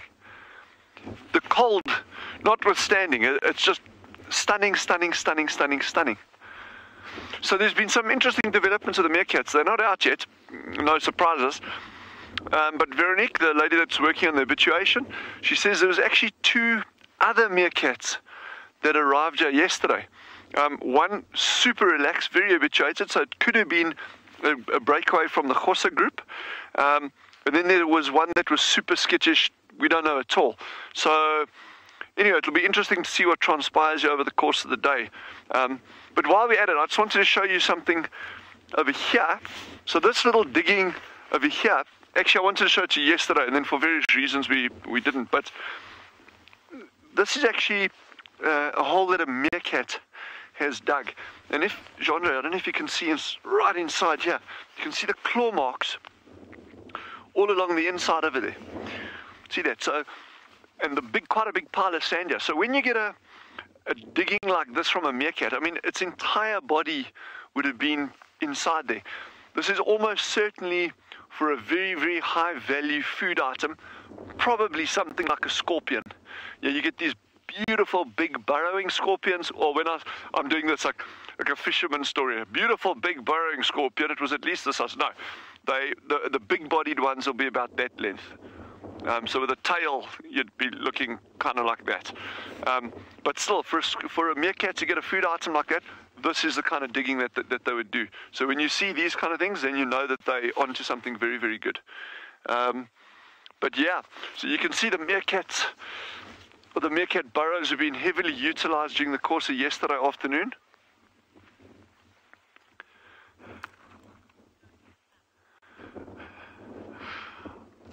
Laura Moore has said again, she still doesn't understand how the burrows don't collapse. Okay, so I'm going to give you a very quick demo here as an example. Okay, so on the surface here, you can see how soft the sand is. Okay, so you dig that, it's just going to keep falling in. Okay, but watch this. Just bear with me a second. Okay, so there's all that soft sand that's gone. Okay, suddenly you're on much harder ground. Look there, much harder ground. So then you can actually start digging into there, and you see how it actually holds its form and shape. So, and the deeper down you go, the more compact the sand is. So you can actually get these burrows. So don't worry too much about the soft surface. This is really, this is just the stuff that's been churned up by wind and animal tracks and that, and you know, animals walking. But this harder stuff inside there, you can actually dig a hole. I think we can dig a hole and try bury Jean-Andre later if you want. But we'll dig him up again, don't worry. But there you can see, that's a really nice example of how the burrows can actually maintain their form very, very easily in these kind of substrates. So, cool.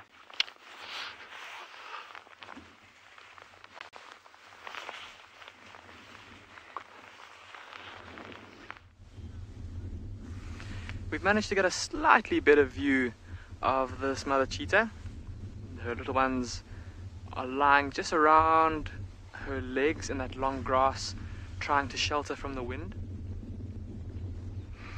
And just talking about that long grass, we were actually just thinking now, remember earlier this morning how we lost that baby rhino in this long grass?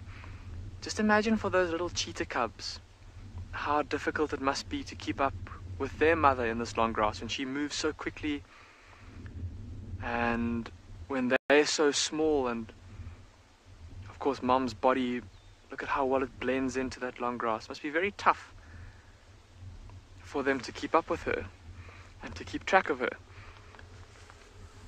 Now that she's turned away from us, have a look at the backs of her ears, everyone. Can you see how dark they are and how they contrast quite starkly against the rest of her body? And of course, as she slinks, she She's got her ears kind of turned out to the sides and facing backward a little bit. And those very kind of prominent black spots will make things a little bit easier for those cubs to follow their mother through the long grass. Also, of course, mum's black and white tail, giving them a bit of a guiding kind of beacon to follow through this long grass. And then if all of that doesn't quite manage to, or if they don't quite manage to find her after all of that, remember last time we heard her making that contact call to call her little ones? Thankfully she didn't have to do that today. The cubs were able to keep up with her and stick with her. But we've now seen it a few times where in this very heavy wind, where the cubs have gotten a bit lost from their mother while she moves,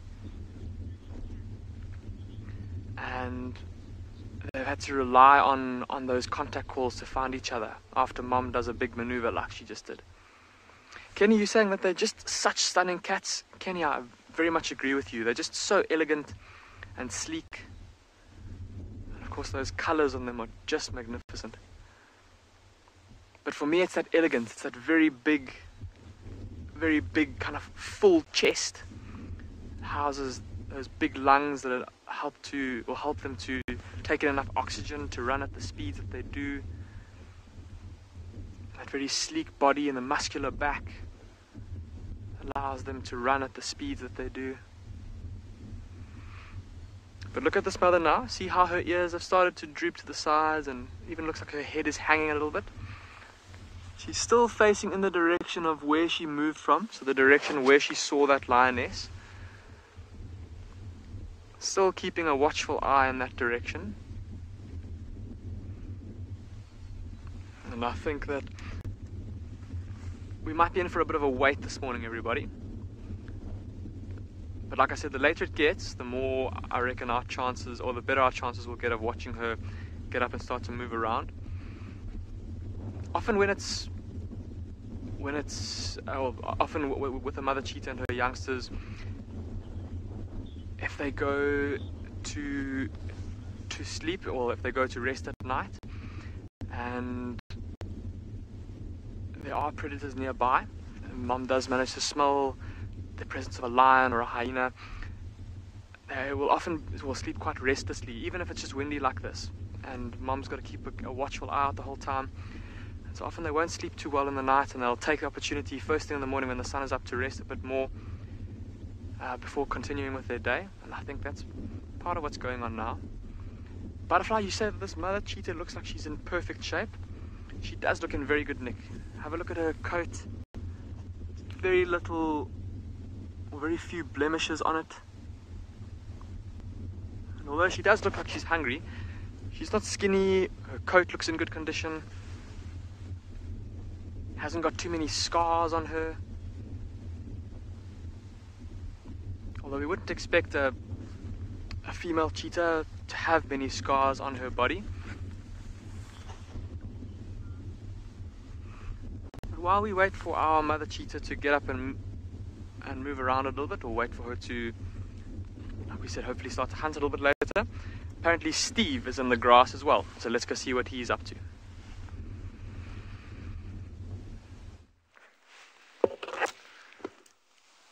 Well, I have indeed. Now, we wanted to talk about the tree, the Feltiforum africanum, a wonderful, wonderful shade tree. I mean, look how well camouflaged I am in here. This is a tree that, for the most part, has leaves all year round. Now, we found in the summer months, leopards, lions, many, many animals like to sleep underneath this tree. I mean, we're in the dead of winter. We're nearly approaching the end of winter, and already look at this tree. It's still covered in leaves. So it's a magnificent shade tree. It's a magnificent habitat tree. You might find many, many birds nesting in them. Plenty of organic material falling on the floor. These leaves drop huge amounts of leaf material onto the ground. And the shade that's given here makes a very nice ecological niche, which means that trees that don't like too much sun, they like a little bit more shade, they like it a bit cooler, or grasses as well, will be able to sort of sustain themselves underneath here. A wonderful tree, isn't it? And they never generally grow too straight. They get influenced and pushed over and affected by elephants. Elephants like to feed on the bark. You don't really see them feeding too much on the leaves.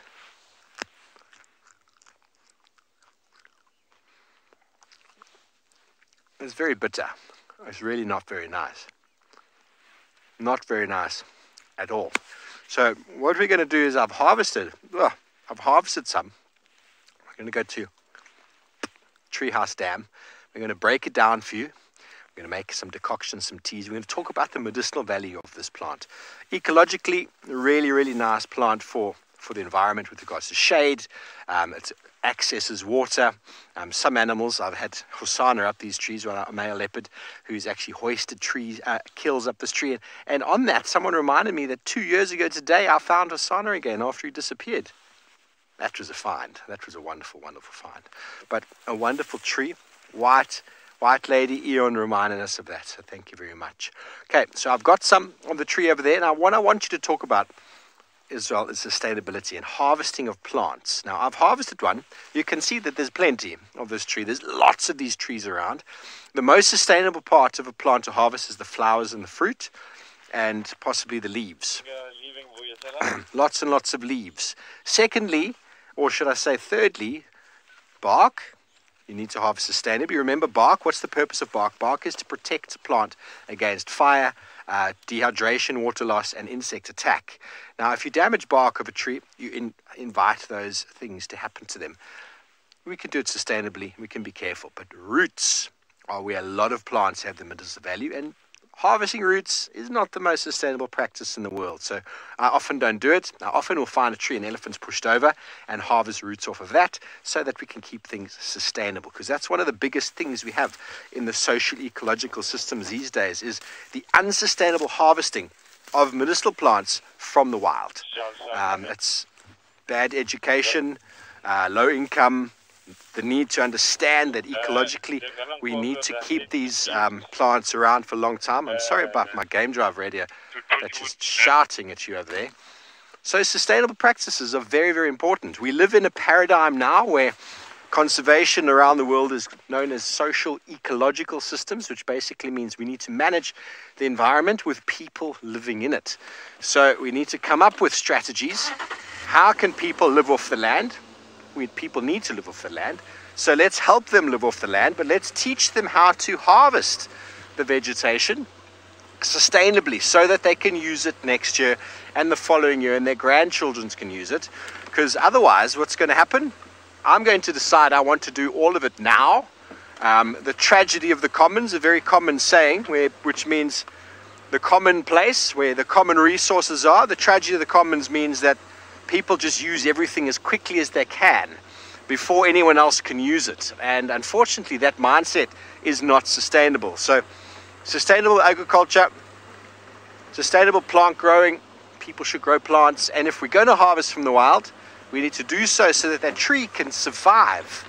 And unfortunately, roots is the quickest way to kill a plant. So we need to be very careful about doing that.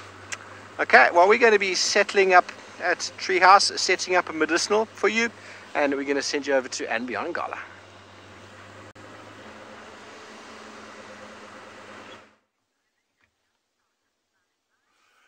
Welcome back to andBeyond Ngala. As indicated earlier, we came down close to the riverbed to look for some fresh leopard tracks. We nicely found fresh tracks, and with the help of the trekking team, we managed to locate the Tswalu leap again. What you see now on the screen, it is the young Tswalu male. The mother has done a great job overnight. She managed to kill them an impala female, and that she nicely put up in a tree for safety. They have eaten most of it. Of course, it's 3 leopards, so they ate at least 60 to 70%. There is only the head, neck, and a little bit of a chest left. You can see it's on the Transvaal saffron. Great thing that she's put it up a tree, because the density of hyenas in this place is intense. And if it was on the ground, almost guaranteed that they would have lost it overnight. Right now, since we've been here, we have not seen a hyena ourselves, but there have been a lot of hyena tracks all over around this area. Of course, the leopards do what leopards do best. See how she's nicely tuck himself into that thick bush. He is in the shady spot, but also he went in there to hide away when the trackers were on foot. Spotted him going there, and he's staying there for the time being. But hopefully he's going to come out soon.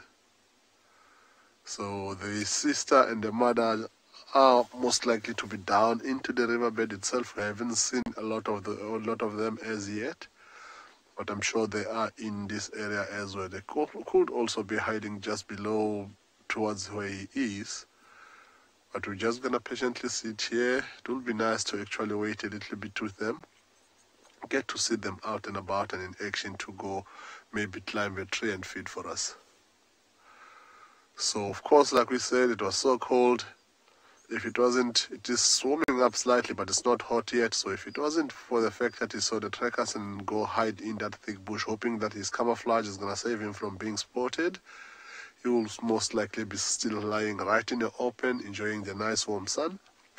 And as he relaxes and forgets about what he saw earlier on, now with a vehicle, which is something that he's used to, hopefully they're slowly but surely going to start coming out.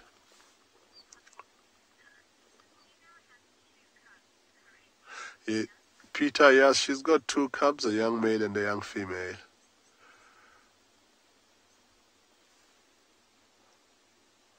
And of course, at the age that they are on, the young male is already almost the mother size, if not slightly bigger. The female is just slightly below shoulder height on the mother side. So they are quite big leopards already. So one impala is not going to last them too long. I'm sure they will be done latest by this evening in this area. And then the mother will take them somewhere else. If they were still tiny cubs, after a great job that she's done, a fully grown impala female like in a tree like that, she could be able to feed on that for a good 2-3 days. But right now, because they also take as much as she does at the moment, so in impala, it's still big enough to fill them up for good 2 days, but doesn't go as far as it will if they were much, much younger than they are right now.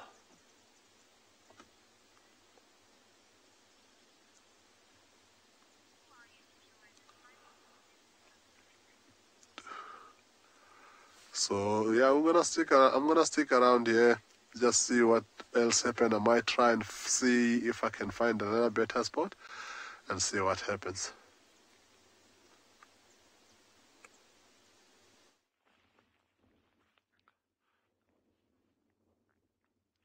So we've got one meerkat that's up here now, and then about 5 minutes ago,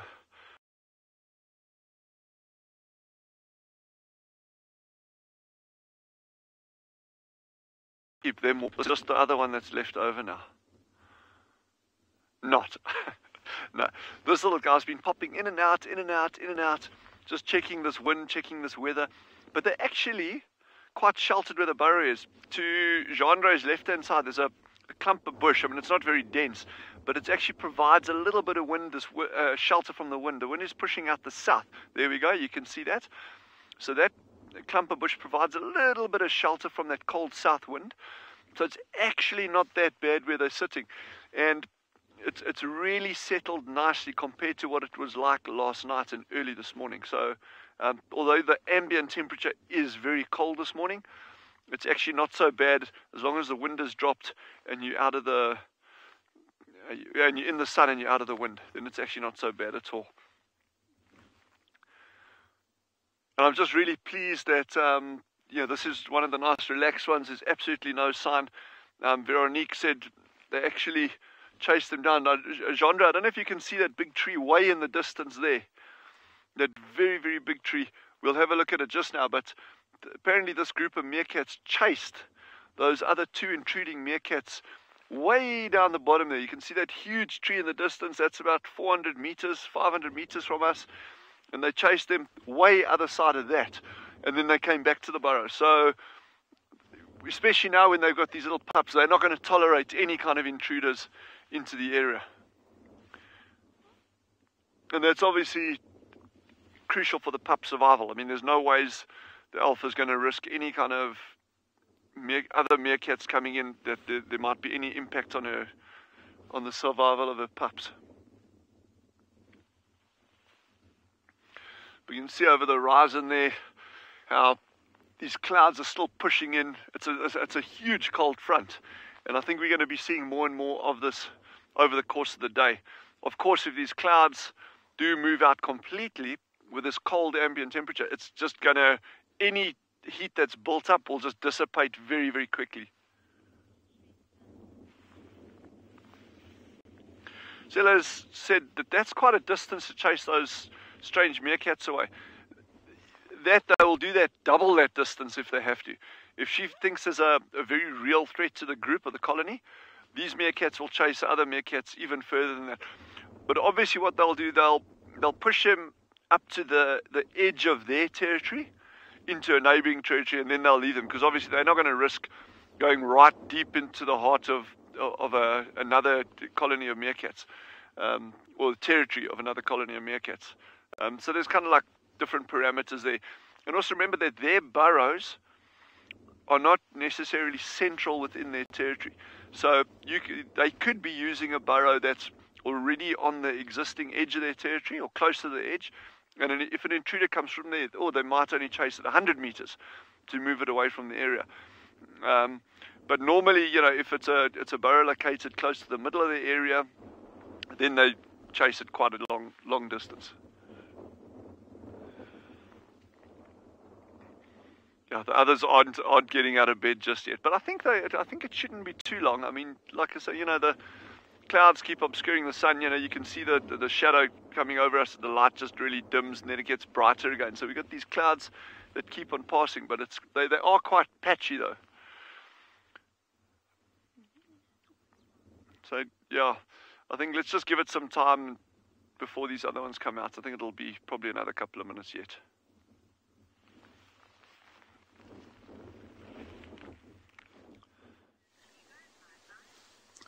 So it's quite a difficult view to get to see the other one, the young female. She's almost down in the drainage line, but because of the nice thick kubu berries right in the river's bank, it's not easy to see.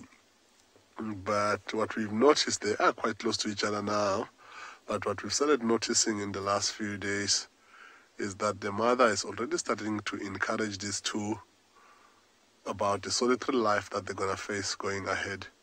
How she has now started leaving them, unless there is a carcass, of course. She started leaving them in separate places. So yesterday when she was found, she was only found with the young female cub, and she was on the move, and it looks like they were coming on this direction to come possibly find this young male over here. And that is her training them to get better at being what leopards do best, which is being solitary and don't interact with too many other things so long. So when they're very young, they interact a lot, but at this age, they're being playful part of the two of them, even when they are in the same place, is slowly but surely being cut off, because that's what the mother is encouraging, trying to make them realize that they're not going to have each other for life.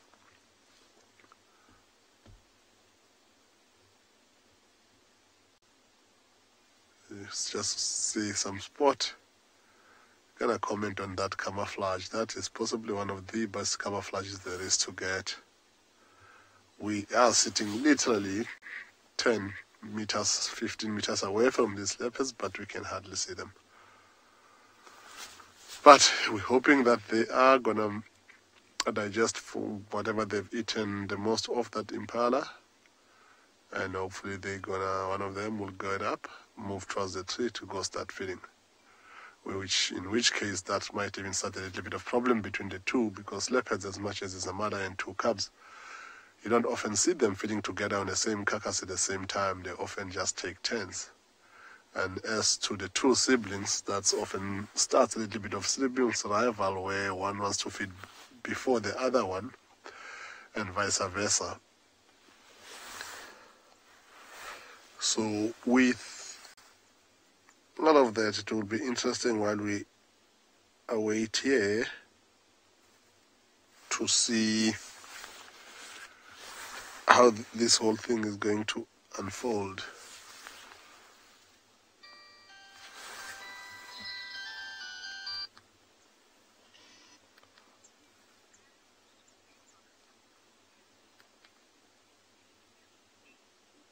What's going on here?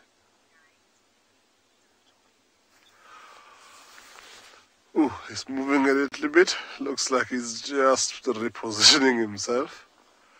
Keeping an eye on us big time.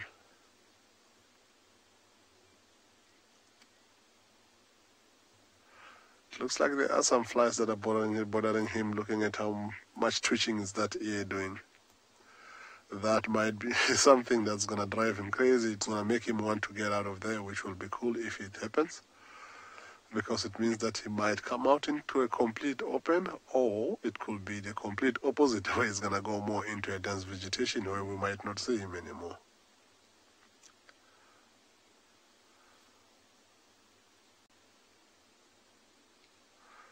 I don't know if you can hear. Of course, we are along the drainage line with some big trees around. There is a sound of one of the biggest owls that we have here, called the Veru eagle owl, calling on a distance away.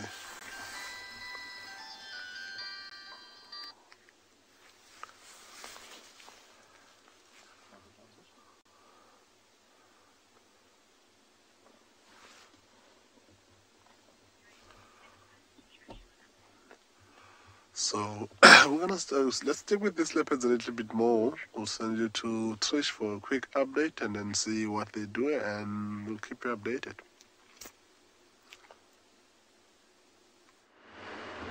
Update! Not much to update on.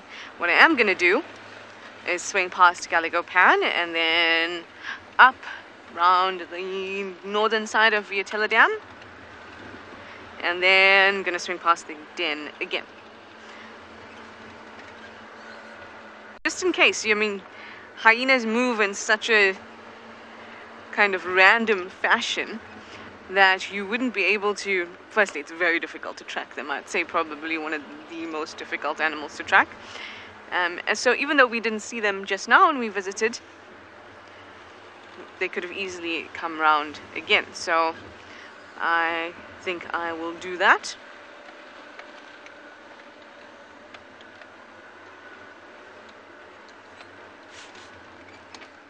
Sometimes Swazi likes to sit behind camp, which is basically where Galago Pan is. So that's why I'm doing this loop.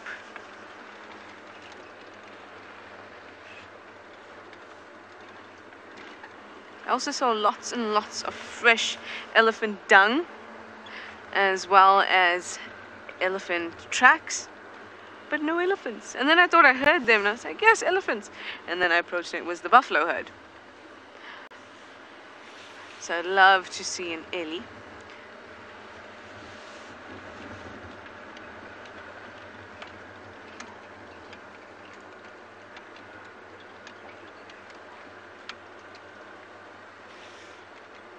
Hi Bernice, you'd like to know if I've heard anything about Tingana since I've been back, especially since we were chatting about the leopard tracks and how I haven't seen much. I haven't heard anything about Tingana. My last stint that I was here, which was about 4 weeks ago, or at least when I saw Tingana, was about 4 weeks ago, and he was actually right here at Galago Pan, and we found him in the evening, BK and I. And he was scent marking, he looked really good. He was in excellent condition. So even though we're seeing less of him, I don't think that he's not territorial. Maybe he's just moving to a just different part of his territory. Most likely northwards. I will tell you that I did hear that there were male leopard tracks heading out at Galago Shortcut, the road we just came off, to the north. And though it's difficult to make assumptions about which male leopard is making that track at the moment, I suspect it may have been Tingana's. Maybe we'll see him soon. WildEarth relies on support from viewers like you to carry on broadcasting our daily live shows. A small donation goes a long way in helping us on our mission to connect the world with nature. Please visit our support page to see how you can help and become part of the WildEarth family. Thanks, Trish. Well, we're just sticking around as well. We're here sitting on the ground.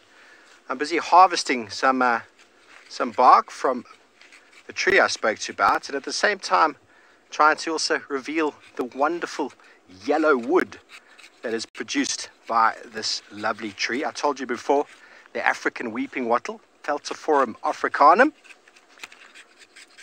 And we'll delve into it a little bit more. Just get some bark here. The reason why I want to harvest some bark for you quickly is because I'm going to do something known as a decoction. And a lot of people hear the word concoction and they always say, what concoction you're going to make? Now, a concoction is a mixture of a couple of things. Whereas a decoction is when you take, what I'm going to do now, a whole lot of bark, or leaves or roots. And you can see it here. It's still very fresh and very green. Probably would work to keep this for a day at least, or 2 days or 3 days, let it dry out a bit, and then use it. But we're going to use it in the moment. And a decoction is you take water and you bring it to the boil, like my little kettle over here, boiling away, and I'm going to throw 2 parts water to 1 part bark, plus minus. The ratio right here is not exact. It's not an exact science, but I'm going to pour that in there. And a decoction is going to be me allowing this brew over here to boil for 8 to 10 minutes. Just like boiling potatoes. Have you ever tried to eat a potato raw? First of all, it could probably kill you.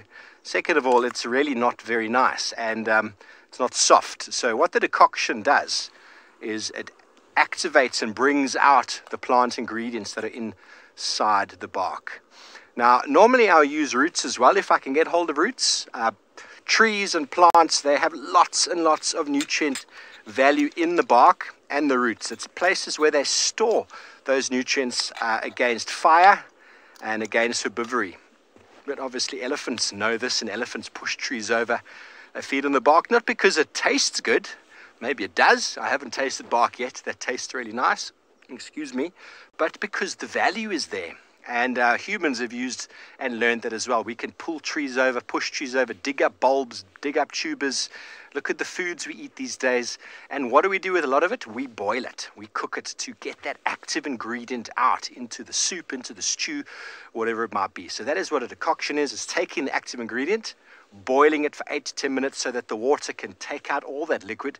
Then you can either throw away the bark ingredient and drink the liquid, or the bark ingredient can be applied to whatever it might be.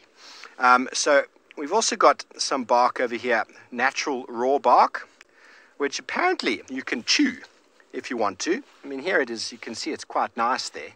It actually can be chewed as a diuretic. Now, a diuretic is something that makes you sweat. Have you ever had cold and fever and you take certain medicine that makes you start to sweat? Like, for example, chili or cayenne pepper. If I'm ever feeling ill, I'll take a little bit of hot water and a huge amount of cayenne pepper and stir it in there and drink it. What do? My whole body starts to sweat. So diuretics actually help you to sweat out whatever illness there might be. Emma, can you go again with the name? I didn't get that person's name. They're wondering about poisonous plants. Now, there are a fair few poisonous plants around. The euphorbias, Krishna, you want to know poisonous plants. A fair few plants around, namely the tambuti and the euphorbias. So tambuti falls under the euphorbia family, and those are very, very, very toxic. So generally a hard and fast rule is you can go and take something, and if it's got milky latex, rather stay away from it. But what you can also do is you can take something like this, and you can take it on your skin. You rub it on your skin, on a rough part of your skin, like maybe in the top of your arm, the top of your hand. And if it doesn't cause any blisters or sores or welts, then you can take it onto a much softer part of your hand. And then you can, if it doesn't cause anything as well, then you can go to the next stage, which is, if it's bitter, avoid it. Bitterness is generally something you should avoid eating. And if it's not bitter, then you can maybe eat a little bit at a time. A little bit at a time. If you see monkeys eating something, it's possible you'll be able to eat it as well. Don't think you're going to go eat things that other animals are eating, but monkeys, we can digest similar stuff. But you'd have to take it in small quantities, otherwise you probably get a very irritable bowel. Okay, while we're waiting for this to develop, the leaf structure, this is the weeping wattle.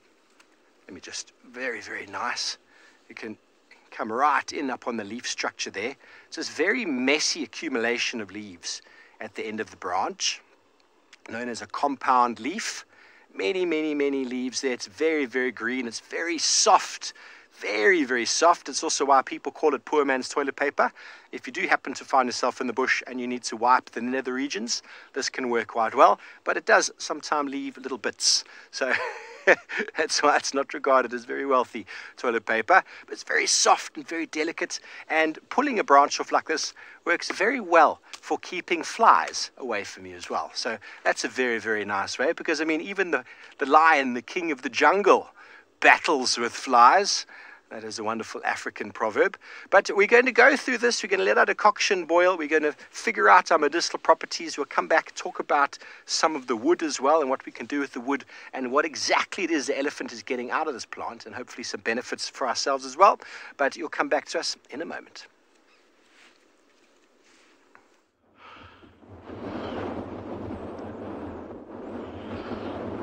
So it sounds like Steve is making some hot concoction that side. I think you should try send some over to Tswalu, because we can make some good use of it as well as for the meerkats.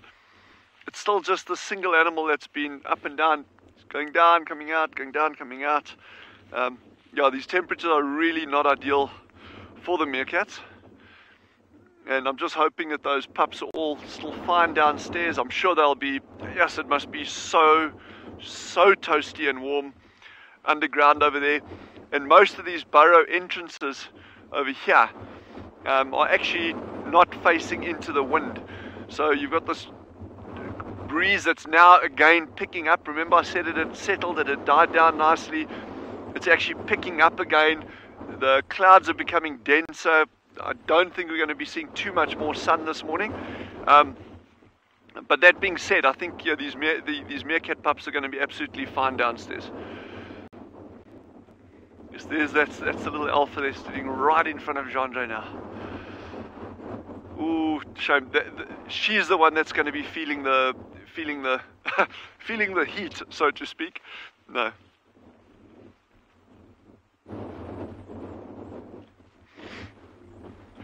So Ruth has asked, are the claws on a meerkat's back feet as long as the ones on the front feet? No, they're not. Jandre, I don't know if you're even able to see the claws on the hind feet over there. Okay, no, you can't from where he is. But the claws on the hind feet are a lot shorter. And the reason for that is simply that they don't use the hind claws for actually digging. It's the forepaws, the forepaws. The front claws, or the claws on the front feet that they use for the digging. So those are the ones that they need those long nails on. So yeah, she's just got her feet tucked away in the sand over there. But and she actually moved there specifically to get out the wind. So that's just really nice to see that behavior where she actually moved from the burrow that she was sitting at. And remember I said the wind is picking up now. This breeze is freshening properly. It's probably sitting at about 20 kilometers an hour now, maybe slightly less, but certainly picking up. And she actually moved from where she was into that position to get out of that wind.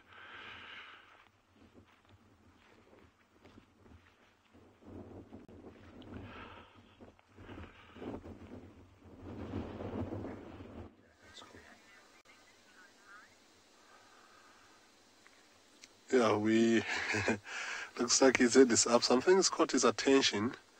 He keeps looking behind him, but doesn't get up the direction of where the carcass is. So this is good news. He's sitting up and he's looking right there.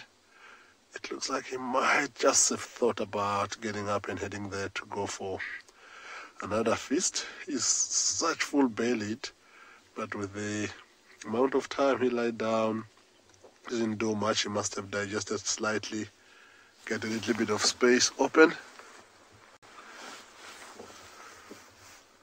He just moved out of the picture. I don't know if he's lying down.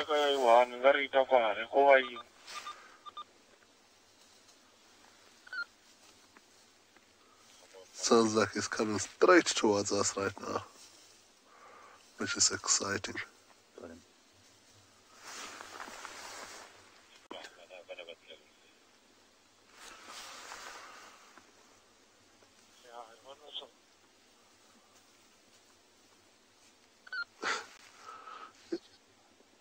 just gone behind the bush. It looks like he might have even been going for a quick bathroom break, maybe to want to open a little bit more space before he goes back. Yeah, it's happening. After all of this movement, chances are, if he doesn't come down and lie in this nice soft sand in the riverbed, that he might head back towards the tree itself for another little bit of a feast there. Look at how long his tail is. Hello, he just gave Owen some personal look right there. Yeah, at least he's decent. He moved away a little bit from the sister. It does look like he's trying to find a comfortable spot for his little bit of a bathroom break.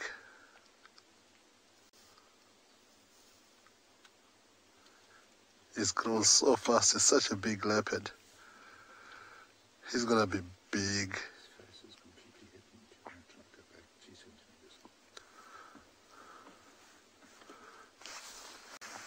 He's gonna be so big. He's possibly gonna be bigger than his father, who is not a small leopard.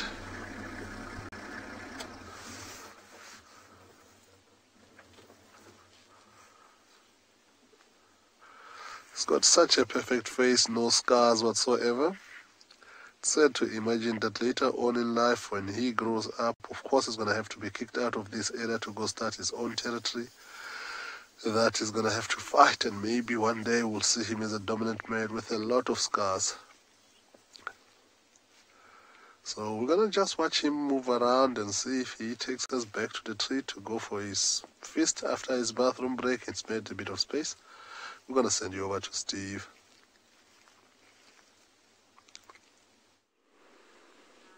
Thanks, Barney. How wonderful you get to see a lovely leopard and cub. How special is that? Well, we've been looking for some today. Haven't found any tracks. Trish was on some tracks for a female, but our lions have crossed out. But anyway, you're back with us, and the kettle is boiling. You can see the steam is coming out. And the decoction essentially is you're boiling the water down. You're making a reduction. Difference between a decoction and an infusion. An infusion is generally when you use it for leaves or things like that, you make like a tea. So a tea, when you make tea and you take a kettle and you boil the water and you pour that hot water over your tea bag, it's an infusion. You're letting something steep inside the water. And then once it gets the color you want, some people like strong tea, some like weaker tea. So that's a stronger versus weaker infusion. Then you drink that and you get the benefits of those plant parts.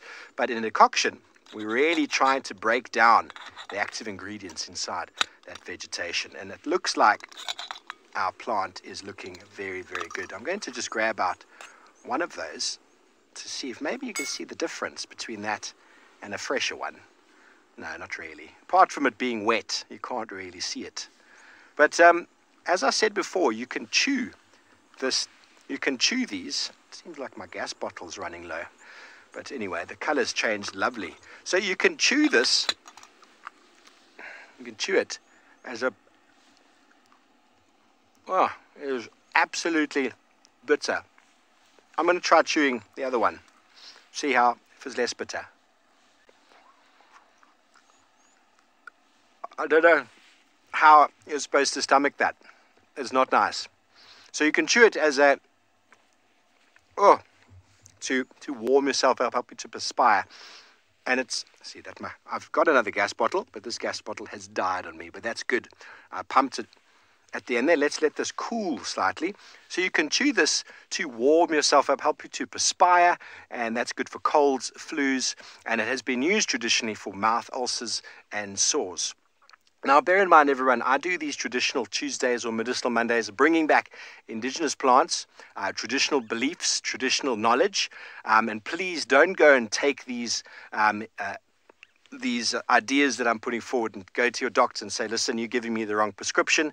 I need to go get something of what Steve has got. So make sure if you are on prescription medication, you stick with that and you follow medical advice rather than saying Steve, who is not a doctor, told me to do this. So I'm just trying to educate and show you some traditional beliefs and stuff that's been passed on from generation to generation. Okay, so we're going to pour out our decoction now into my lovely little cup over here. And you can't really see too much of a change in the color there. And a sieve is really nice because what the sieve does is it allows you to catch all the bits and pieces that you can throw away. But I brought my lovely syringe, which is always great for picking up and to show you the color. I don't know if you can see that quite nicely against the white, perhaps. Is that coming out nicely, Niels? So that is essentially what the decoction has allowed it to do. You probably wouldn't get the same amount of color. You'd probably get more color if you boiled it even longer, but you wouldn't get the same amount of color if you just did an infusion, especially with bark or roots. So we'll leave that there. I'm just going to add a little bit of cold water because we want to be able to drink some of this just now. And in Zimbabwe, this tree is used as a panacea, which basically means a cure-all. They use it for all sorts of treatments and ailments. Abdominal pain. Now, abdominal pain refers to anything from your chest down to your sort of kidneys and bladder region. So they use it for all sorts of things. Anything that's making them feel bad inside, chest complaints, stomach complaints, diarrhea, constipation. And those things are something that these people would administer, and this would help them to clear. So it's almost like one of those tablets that we take these days that just takes away all the pain, except many of these things are found in nature, which is always so wonderful. Decoctions have also been used, been wonderful to learn this stuff as well. It is indeed. Now, a decoction of the root, I haven't got the root now, but it's been used for diarrhea, for worms and parasites, so internal parasites such as worms. It helps to clean out the digestive system. And, you know, a lot of these things are possibly reasons why elephants are seen this time of year feeding very much on the bark. You'll find them, this is the wood that I've managed to cut down. It's quite a solid piece of wood. And elephants will actually turn it in their mouth, pulling all that bark off, which they'll then chew with a very straight face, or should I say a very long nose face, and not pull weird faces like I do, eating that and ingesting it. Obviously, they don't have the potential to boil it down like we do, but they will digest a lot of that. A lot of it will be broken down in the gut. And I think they're smart enough to know when they're feeling ill, certain plants will bring them the benefit that they need. And humans have actually used these for furniture and for making axe handles. That's quite a solid piece of wood there. I could definitely hurt somebody with that. Okay, so the bark decoction has also been used for steaming. You can steam it and get the steam coming up, and sore eyes, any sort of ailment you might have with your eye sockets, maybe a bit of dust if you want to clean that out. Quite helpful. But with animals, elephants have a very big issue with colic, same as horses, which is basically a big bloated gastrointestinal issue. And it is very well known to be treated for treating colic. So it's probably one of the major reasons. All the abdominal pain, have you seen the size of an elephant's stomach chamber? There's so much going on in there. They devour this bark like it's no one's business. So let's come to that time, everybody. Pinky up. I'm feeling quite wonderful as it is.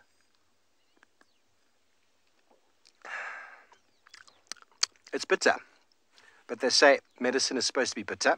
It's not disgusting. Niels, would you like to try some just now?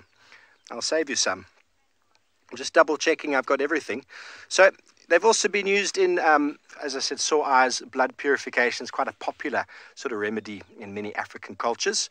But this plant, a wonderful plant, ecologically, it grows all over the park. Wonderful shade, great for keeping the flies away. And if you have any stomach pains, body pains, what a plant to deal with. So I'm going to give Niels some of this in a short little while. There is the color one more time. Let's just spray it into the wilderness. Thank you for joining me for my first Middle Monday back in the seat. I look forward to joining you and spending more time with you over the coming weeks in instructing or showing you some wonderful plant parts and remedies from the African wilderness. And I think shortly we're going to be sending you back over to someone. I'm not quite sure who.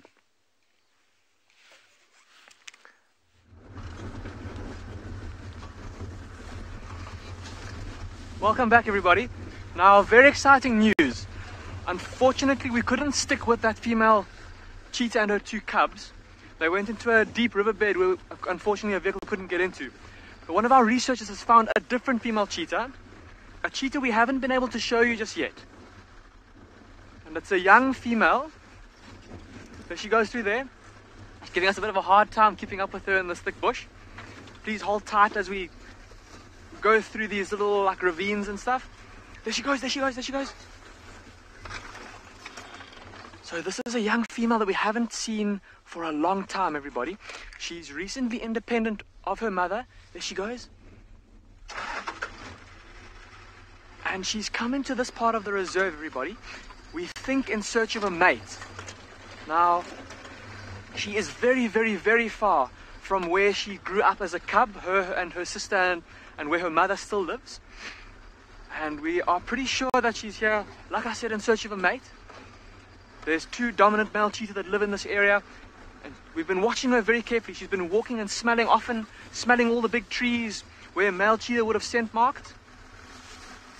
Here she comes here. There she goes. So very, very, very exciting news, everybody. Like I said, she's going to come into the open, yeah? Just give her a second. See how she's walking in a zigzagging pattern as well. She's not walking straight for very long. There she goes. Giving us a hard time trying to keep up. Oh, there's a big hole. Great to hear that all of you are so excited. I know I'm super excited. It's been so good to see so many female cheetah on Phinda currently with youngsters. And if she's successful in finding a mate, we could have even more cubs on the way. There she goes. Now also, while she's moving through the thickets like this, she'll, of course, if she does come across like maybe a small duiker or a steenbok, she might try to take the opportunity to hunt. Girl, you're saying that she's super fast? She certainly is, and it gives me like a little bit of a heart attack every time she takes off. Trying to keep up with the cheetah can be quite tough at times. Look at how she's moving in this zigzagging fashion. So even though she is looking for a mate, she'll also be looking for food, and that kind of zigzagging will help her to give her a better chance of maybe flushing something out of the thick bush. But I'm super excited to see where she leads us, so I'm going to try and stick with her.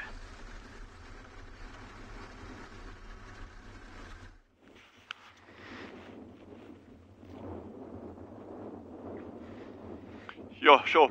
So to give you some perspective of why that little meerkat is sitting huddled up against the bush over there, is our real field temperature here is between -2 and -4. That's what we've got. Veronique, the meerkat, a bit her phone is saying where we're standing at now. It's -4. Mine says -2 at our research center. So it is pretty nippy. And with this, what's actually caused it now is with this breeze that's now picking up, that wind chill, that's what's creating this drop in temperature now. I don't know how much foraging these little meerkats are going to be doing during the course of today. And this really, really worries me now. And remember I said that 2 days ago, with these, with an extended cold period, this is what can be absolutely lethal for young animals. And I'm not just talking about meerkats here. You know, it could be anything that was born late in the season, you know, because we had a decent rainfall season, so there was lots of food around, but anything that was born late.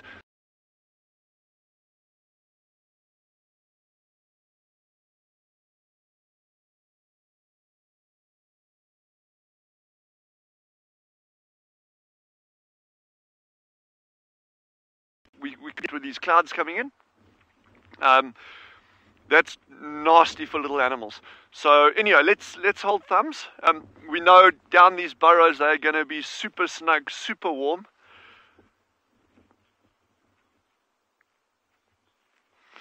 So Andrew's asked, how will the cold front impact larger animals? They're not going to worry too much about it. Okay, there's not much I can do about it, certainly. but they're not going to worry too much about it here. They've got a bigger body size that generates a lot of heat. If there's an animal that's compromised, that's very different. In other words, perhaps you've got a very old animal with the teeth are very worn. It's battling to get enough sustenance from the food that it's eating, to chew that food properly. So the body condition might be a little bit down. Those animals, even if they're large, will be compromised by weather like this. So yeah, and just so you all know, Jandre, with all this footage that he's getting, and not just Jandre, the other cameraman as well, these cameras have all got steel handles, and you know how cold this metal is. I can stick my hands in my pockets and old Jandre is sitting there. He's got gloves, but the gloves don't cover the whole hand. Stick your hand in front of the camera, Jandre. So look how slowly his fingers are moving. Those cameras get icy cold, especially in weather like this. So, good job there. But yeah, I don't think his meerkats are going to be moving too much today.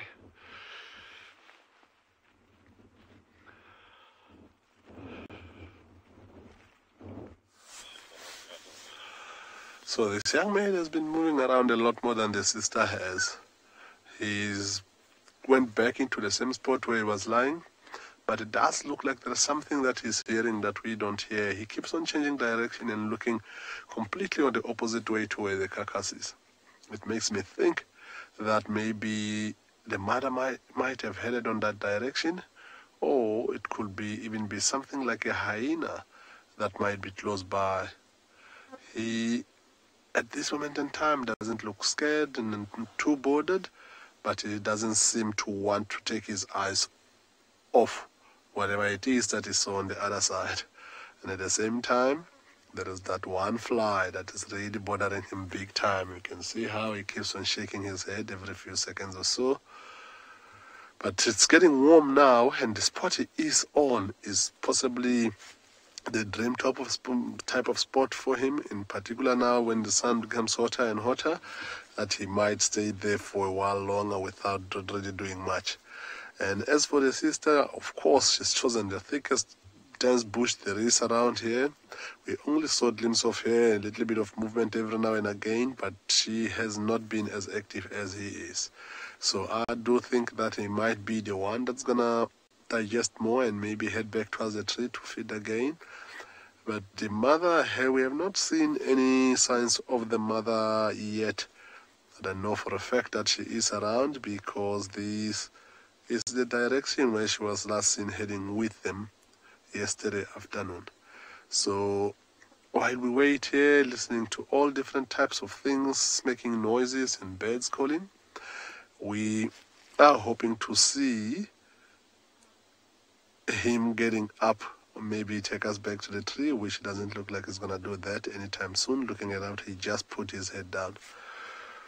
So yeah, it's a beautiful drainage line they are on. What we will possibly do from here on, we might even drive this drainage line slightly up, just to see if we don't see any signs of the mother, because I know that she's around. She just haven't really come back close to where they are. So what she's already doing, she's trying to spend as little time as possible with them, even on the carcass, because she's preparing herself and them, because I think it's only a matter of time that before she kicks both of them out of the area. Like I pointed out earlier on, if there is no carcass that she's killed that they're coming to feed together, she's also putting them in separate places. And we've seen yesterday on Eric's drive, when she was moving with that young female, every now and again when that female gets close by, the mother is growling. So she's trying to break that bond already, so that it's going to be easier for her to leave them one day. So what will possibly happen with that, it's often not going to be the same time that she leaves both of them. In most cases, she will leave the young female first, because that is a direct competition for food, for territory, and also for the males, which the male that's the dominant male here at that time. So yeah, while we sit and want to see most of this unfold and want to talk more about the story later, we're going to send you to Damon with the cheetahs.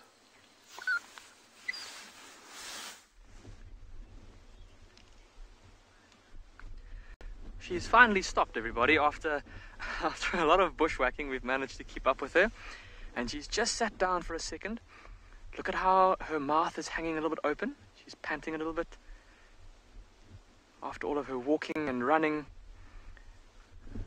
And she's come up the hill from where we first saw her. She's probably walked about maybe 500 meters from where we first found her. And now with this added height advantage, she's busy scanning the grasslands around her. Like I said, looking for both mate and prey. And like I said earlier, she's been smelling every single big tree that we've come past, every single prominent marker. And because of kind of the scarceness of those kind of markers in this area, they are almost like marking posts or bulletin boards, even if you will, for male cheetah, where they'll go and leave their scent, knowing that other cheetah will then come and smell those posts, and that they'll then be able to find out if there's either other males that have come into their territory or if there's females nearby. And she'll be looking, of course, to go and smell those posts too, to see how long ago the resident dominant males were here. But here she goes. You might be able to see now, okay, she's gone into the shade a little bit, everybody. There's a herd of zebra that's right in front of us, walking towards her, as well as a small group of white rhinos. Isn't this just amazing? Zebra, cheetah and rhinos, and also a wildebeest, all within the one same little 100 square meters or so. Well, maybe no, a bit more than that. Well, the same little area rather.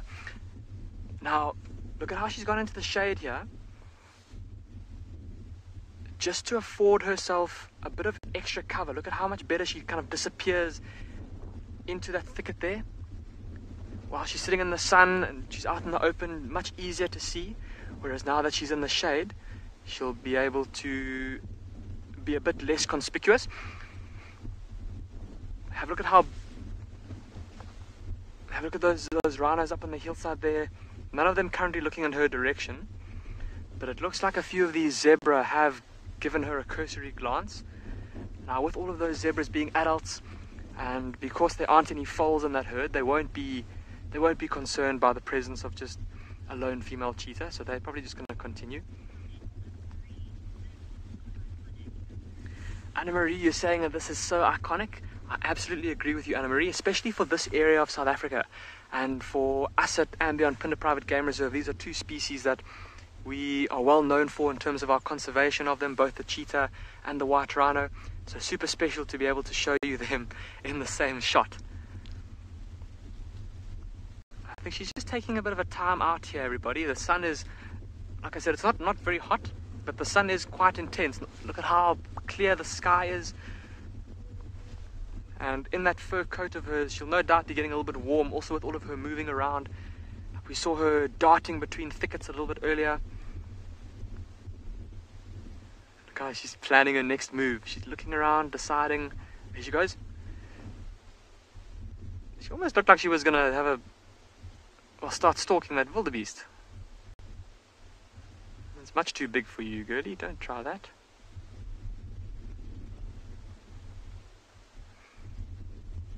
Also, just remarking, looking at her body. Oh, look at her. I don't think she's stalking, but look at how she's keeping her ears pinned flat. Oh, look at how she's now got them pinned back, and she's it almost does look like she's gonna stalk, everybody. Let's watch and see what happens here. Emma, you're saying that her eyes... Oh, look, what are you doing? There she goes. What are you doing? Look at that. She's caused panic. There's rhinos running, there's zebras running, there's wildebeest. She's caused panic. That was ridiculous. But did you see how she didn't really give it a good go? She kind of just cantered in at them, and when the wildebeest didn't run, did you see how she kind of like tapped off a little bit, as if to say, oh, this wildebeest is not running away from me. What do I do? Do I carry on chasing, or how does this work? And even the rhinos ran. They of course just saw the zebras and the wildebeest running. Elizabeth, you're saying silly young cheetah. I suppose, I don't know, maybe she thought that there was maybe a young wildebeest calf there, or who knows, maybe just for the fun of it, for the fun of the chase. But how, let's just stop right here. That's going to be a beautiful shot, everybody. Again, if you've got get ready for some screenshots with the cheetah and the zebra. Annette, you say that you think that she's just having fun. Annette, it certainly looked like it. Like I said, I don't know what she would have stood to gain from that, unless she thought that there was perhaps something small there that she could have caught. Listen to the alarm calls now. The zebra's alarm calling at her. And they're standing their ground, watching her carefully.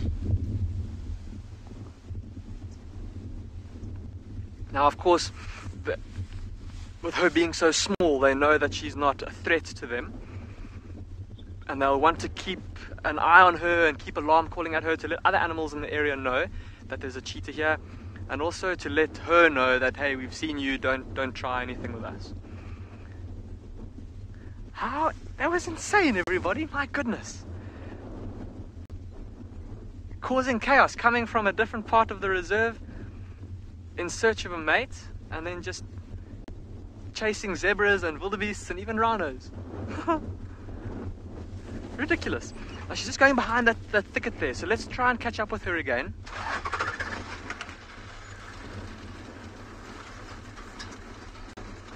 While we try and catch up with her though, everyone, let's go and see what Steve's up to.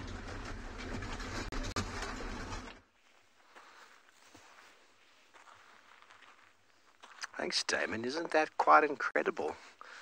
Actually had a post last night on Instagram saying exactly that. Herd animals hang out together in groups, but sometimes those groups get unmanageable and they get uncoordinated, but predators take advantage of running into the herds, causing pandemonium, and then selectively removing an individual. But I don't think that young cheetah is going to do that. But I love it when I talk about things and they come to fruition. What have we found over here in the road? Well, none other than a big steaming pile of elephant poo. And look at what he's been feeding on. This is the African weeping wattle branch over here. And look how it's taken the branch. It's put it, this is what an elephant does. It's called corkscrewing. Puts the branch in the mouth and it turns the branch like this with its molars. And basically you can see how it's been breaking it off, breaking it along. It doesn't have a knife like I do. So the bark is displaced by the molars as it crunches the wood. It's not looking to eat the wood, but it's definitely breaking the wood to get access to the bark we just spoke about. And look how the end of the leaves, where the bark is less and the leaves are untouched. And then the elephant does a very nice sustainable agriculture practice of cut and drop. And now that is on the ground, and that will provide a small amount of shade or microclimate in its own right, same as the poo. So right here, again, the elephant has done the same thing, exactly the same thing. It's damaged quite a large piece of this plant. Poor tree. The tree is being hedged by the elephant, but you can see along the width over here, or the length here, that it's been broken to get access to that bark over there. And into the tree it goes. Once again, another one, same purpose. It's like eating a corn of the cob with your whole mouth. Imagine stick one of them in, but then you get to the one end, you go back to the other side. That's what the elephant does. So very nice behavior known as corkscrewing, but very interestingly, they do not touch the leaves. So no nutrients in the leaves that they're looking for. And the leaves are very seldomly browsed. Maybe the young shoots by giraffe and black rhino, but other than that, not at all. So we'll just put that back again. I like to move them out the road because essentially what you're doing is creating that microclimate for the animals, for more happening up there. Lots of little microclimates, the cut and drop. And that is changing the shade dynamic and the organic material dynamic. Okay, well, very good. We're going to carry on down the road. Who knows where we're going to head to? Who knows what's going to pop up in the next 5 minutes? But I know who's going to pop up on your screen next. The Trishala.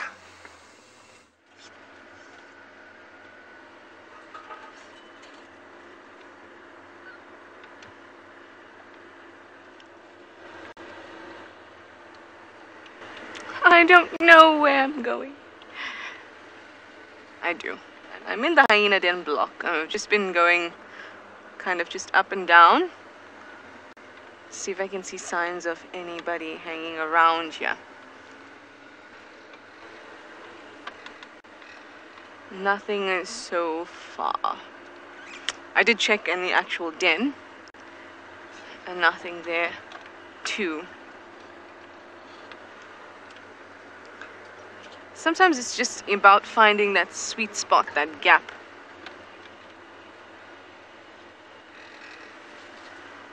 In the day and in the temperature that the cubs feel comfortable and the adults will be around.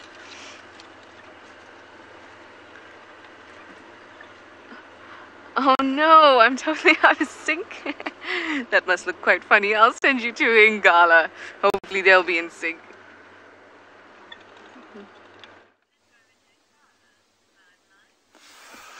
Welcome back to andBeyond, Ngala.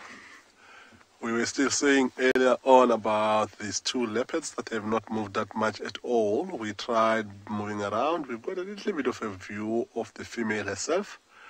Can only see her belly there. She is really, really full. Don't blame her for not wanting to move at all.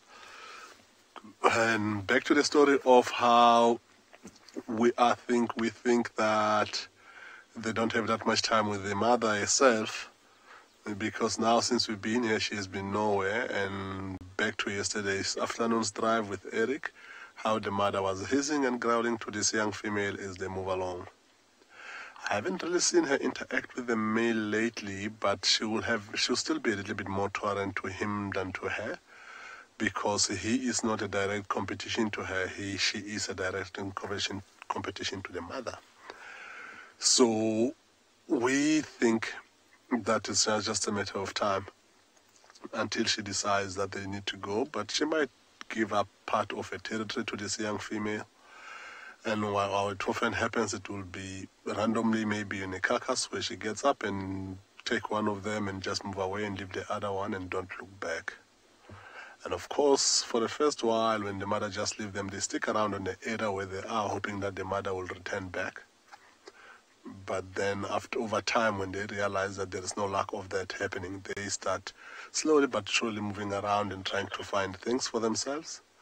Then, of course, that is a difficult time in their life, because as much as they might have hunted something small on the mother's absentia, they are not as experienced as she is, because this is really an experienced mother. She's done so well to get both of them to this age and making them look as healthy as they look as far as hunting.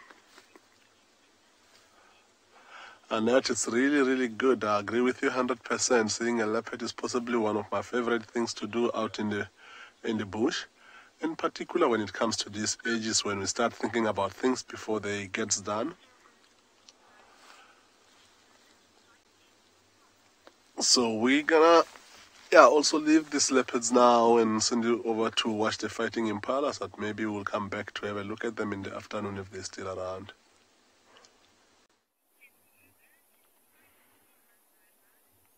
Yeah, so we are enjoying this quite a spectacular sparring match from these two male impalas. It really is a sparring match, because this isn't the season when they are mating, but look how they jump and turn and hop. Look at the tails flicking. There's a lot of excitement. Either one of them could be badly injured in this fight if they're not careful. But, oh, look at them, showing off their fitness and their strength. This is really awesome. We don't often get to see these kind of sparring matches outside of the rutting season, which should have finished more than a month ago now. Look at the dust being thrown up. The footwork, it's amazing to watch their feet, because they really have to always counterbalance themselves. Oh, there's a larger impala coming to break it up. See how they're licking their lips constantly? It's also probably part of the phlegm, when they test the air and they taste things and they get more information. Oh, seen them off. Look at that. The younger impala saw off the older one. So you can imagine they can really hurt themselves. Look how sharp the ends of those horns are. One wrong move and they could stab into the neck, poke out the eye, something like that. I've seen an impala once with a broken horn in its neck. I'm sure it was just fine after a while, but it must have been very painful. for both, actually, because if the horn breaks on an impala, it's like breaking your arm. It's not going to grow back. Or breaking your arm off, I suppose, because your arm would heal.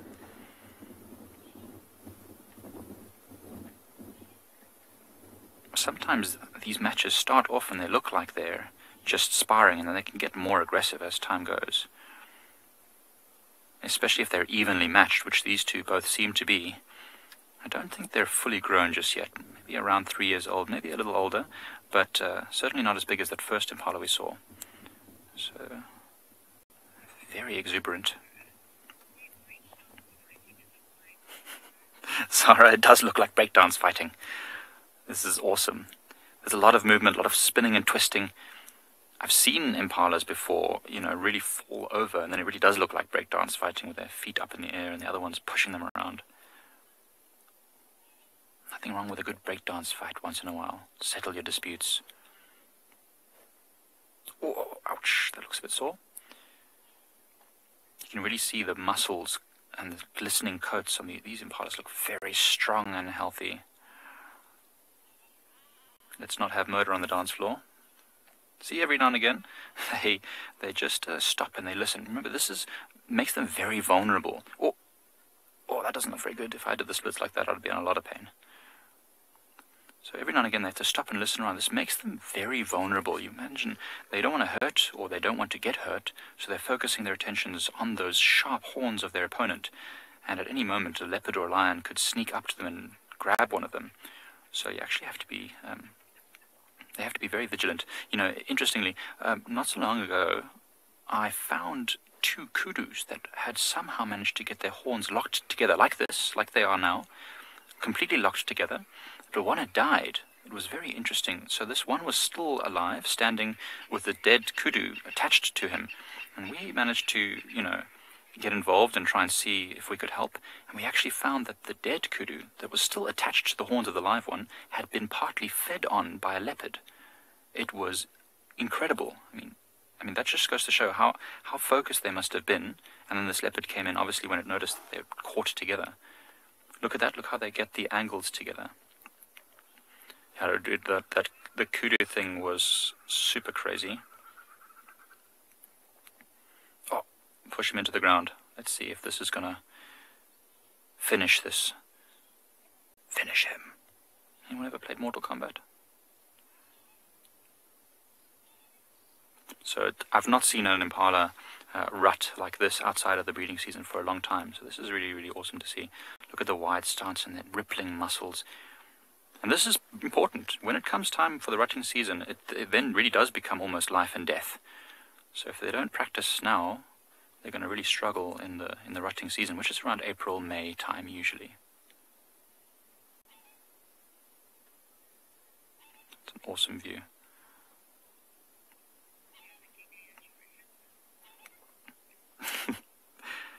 It sounds like you're all enjoying my little references that I come up with. Well, you know, that's what the world's all about. It's what being guiding is all about. It's about finding ways to bridge what we're seeing to what's happening in front of us and create little memories. Well, these impalas are really going for it, and our time is almost up with you all.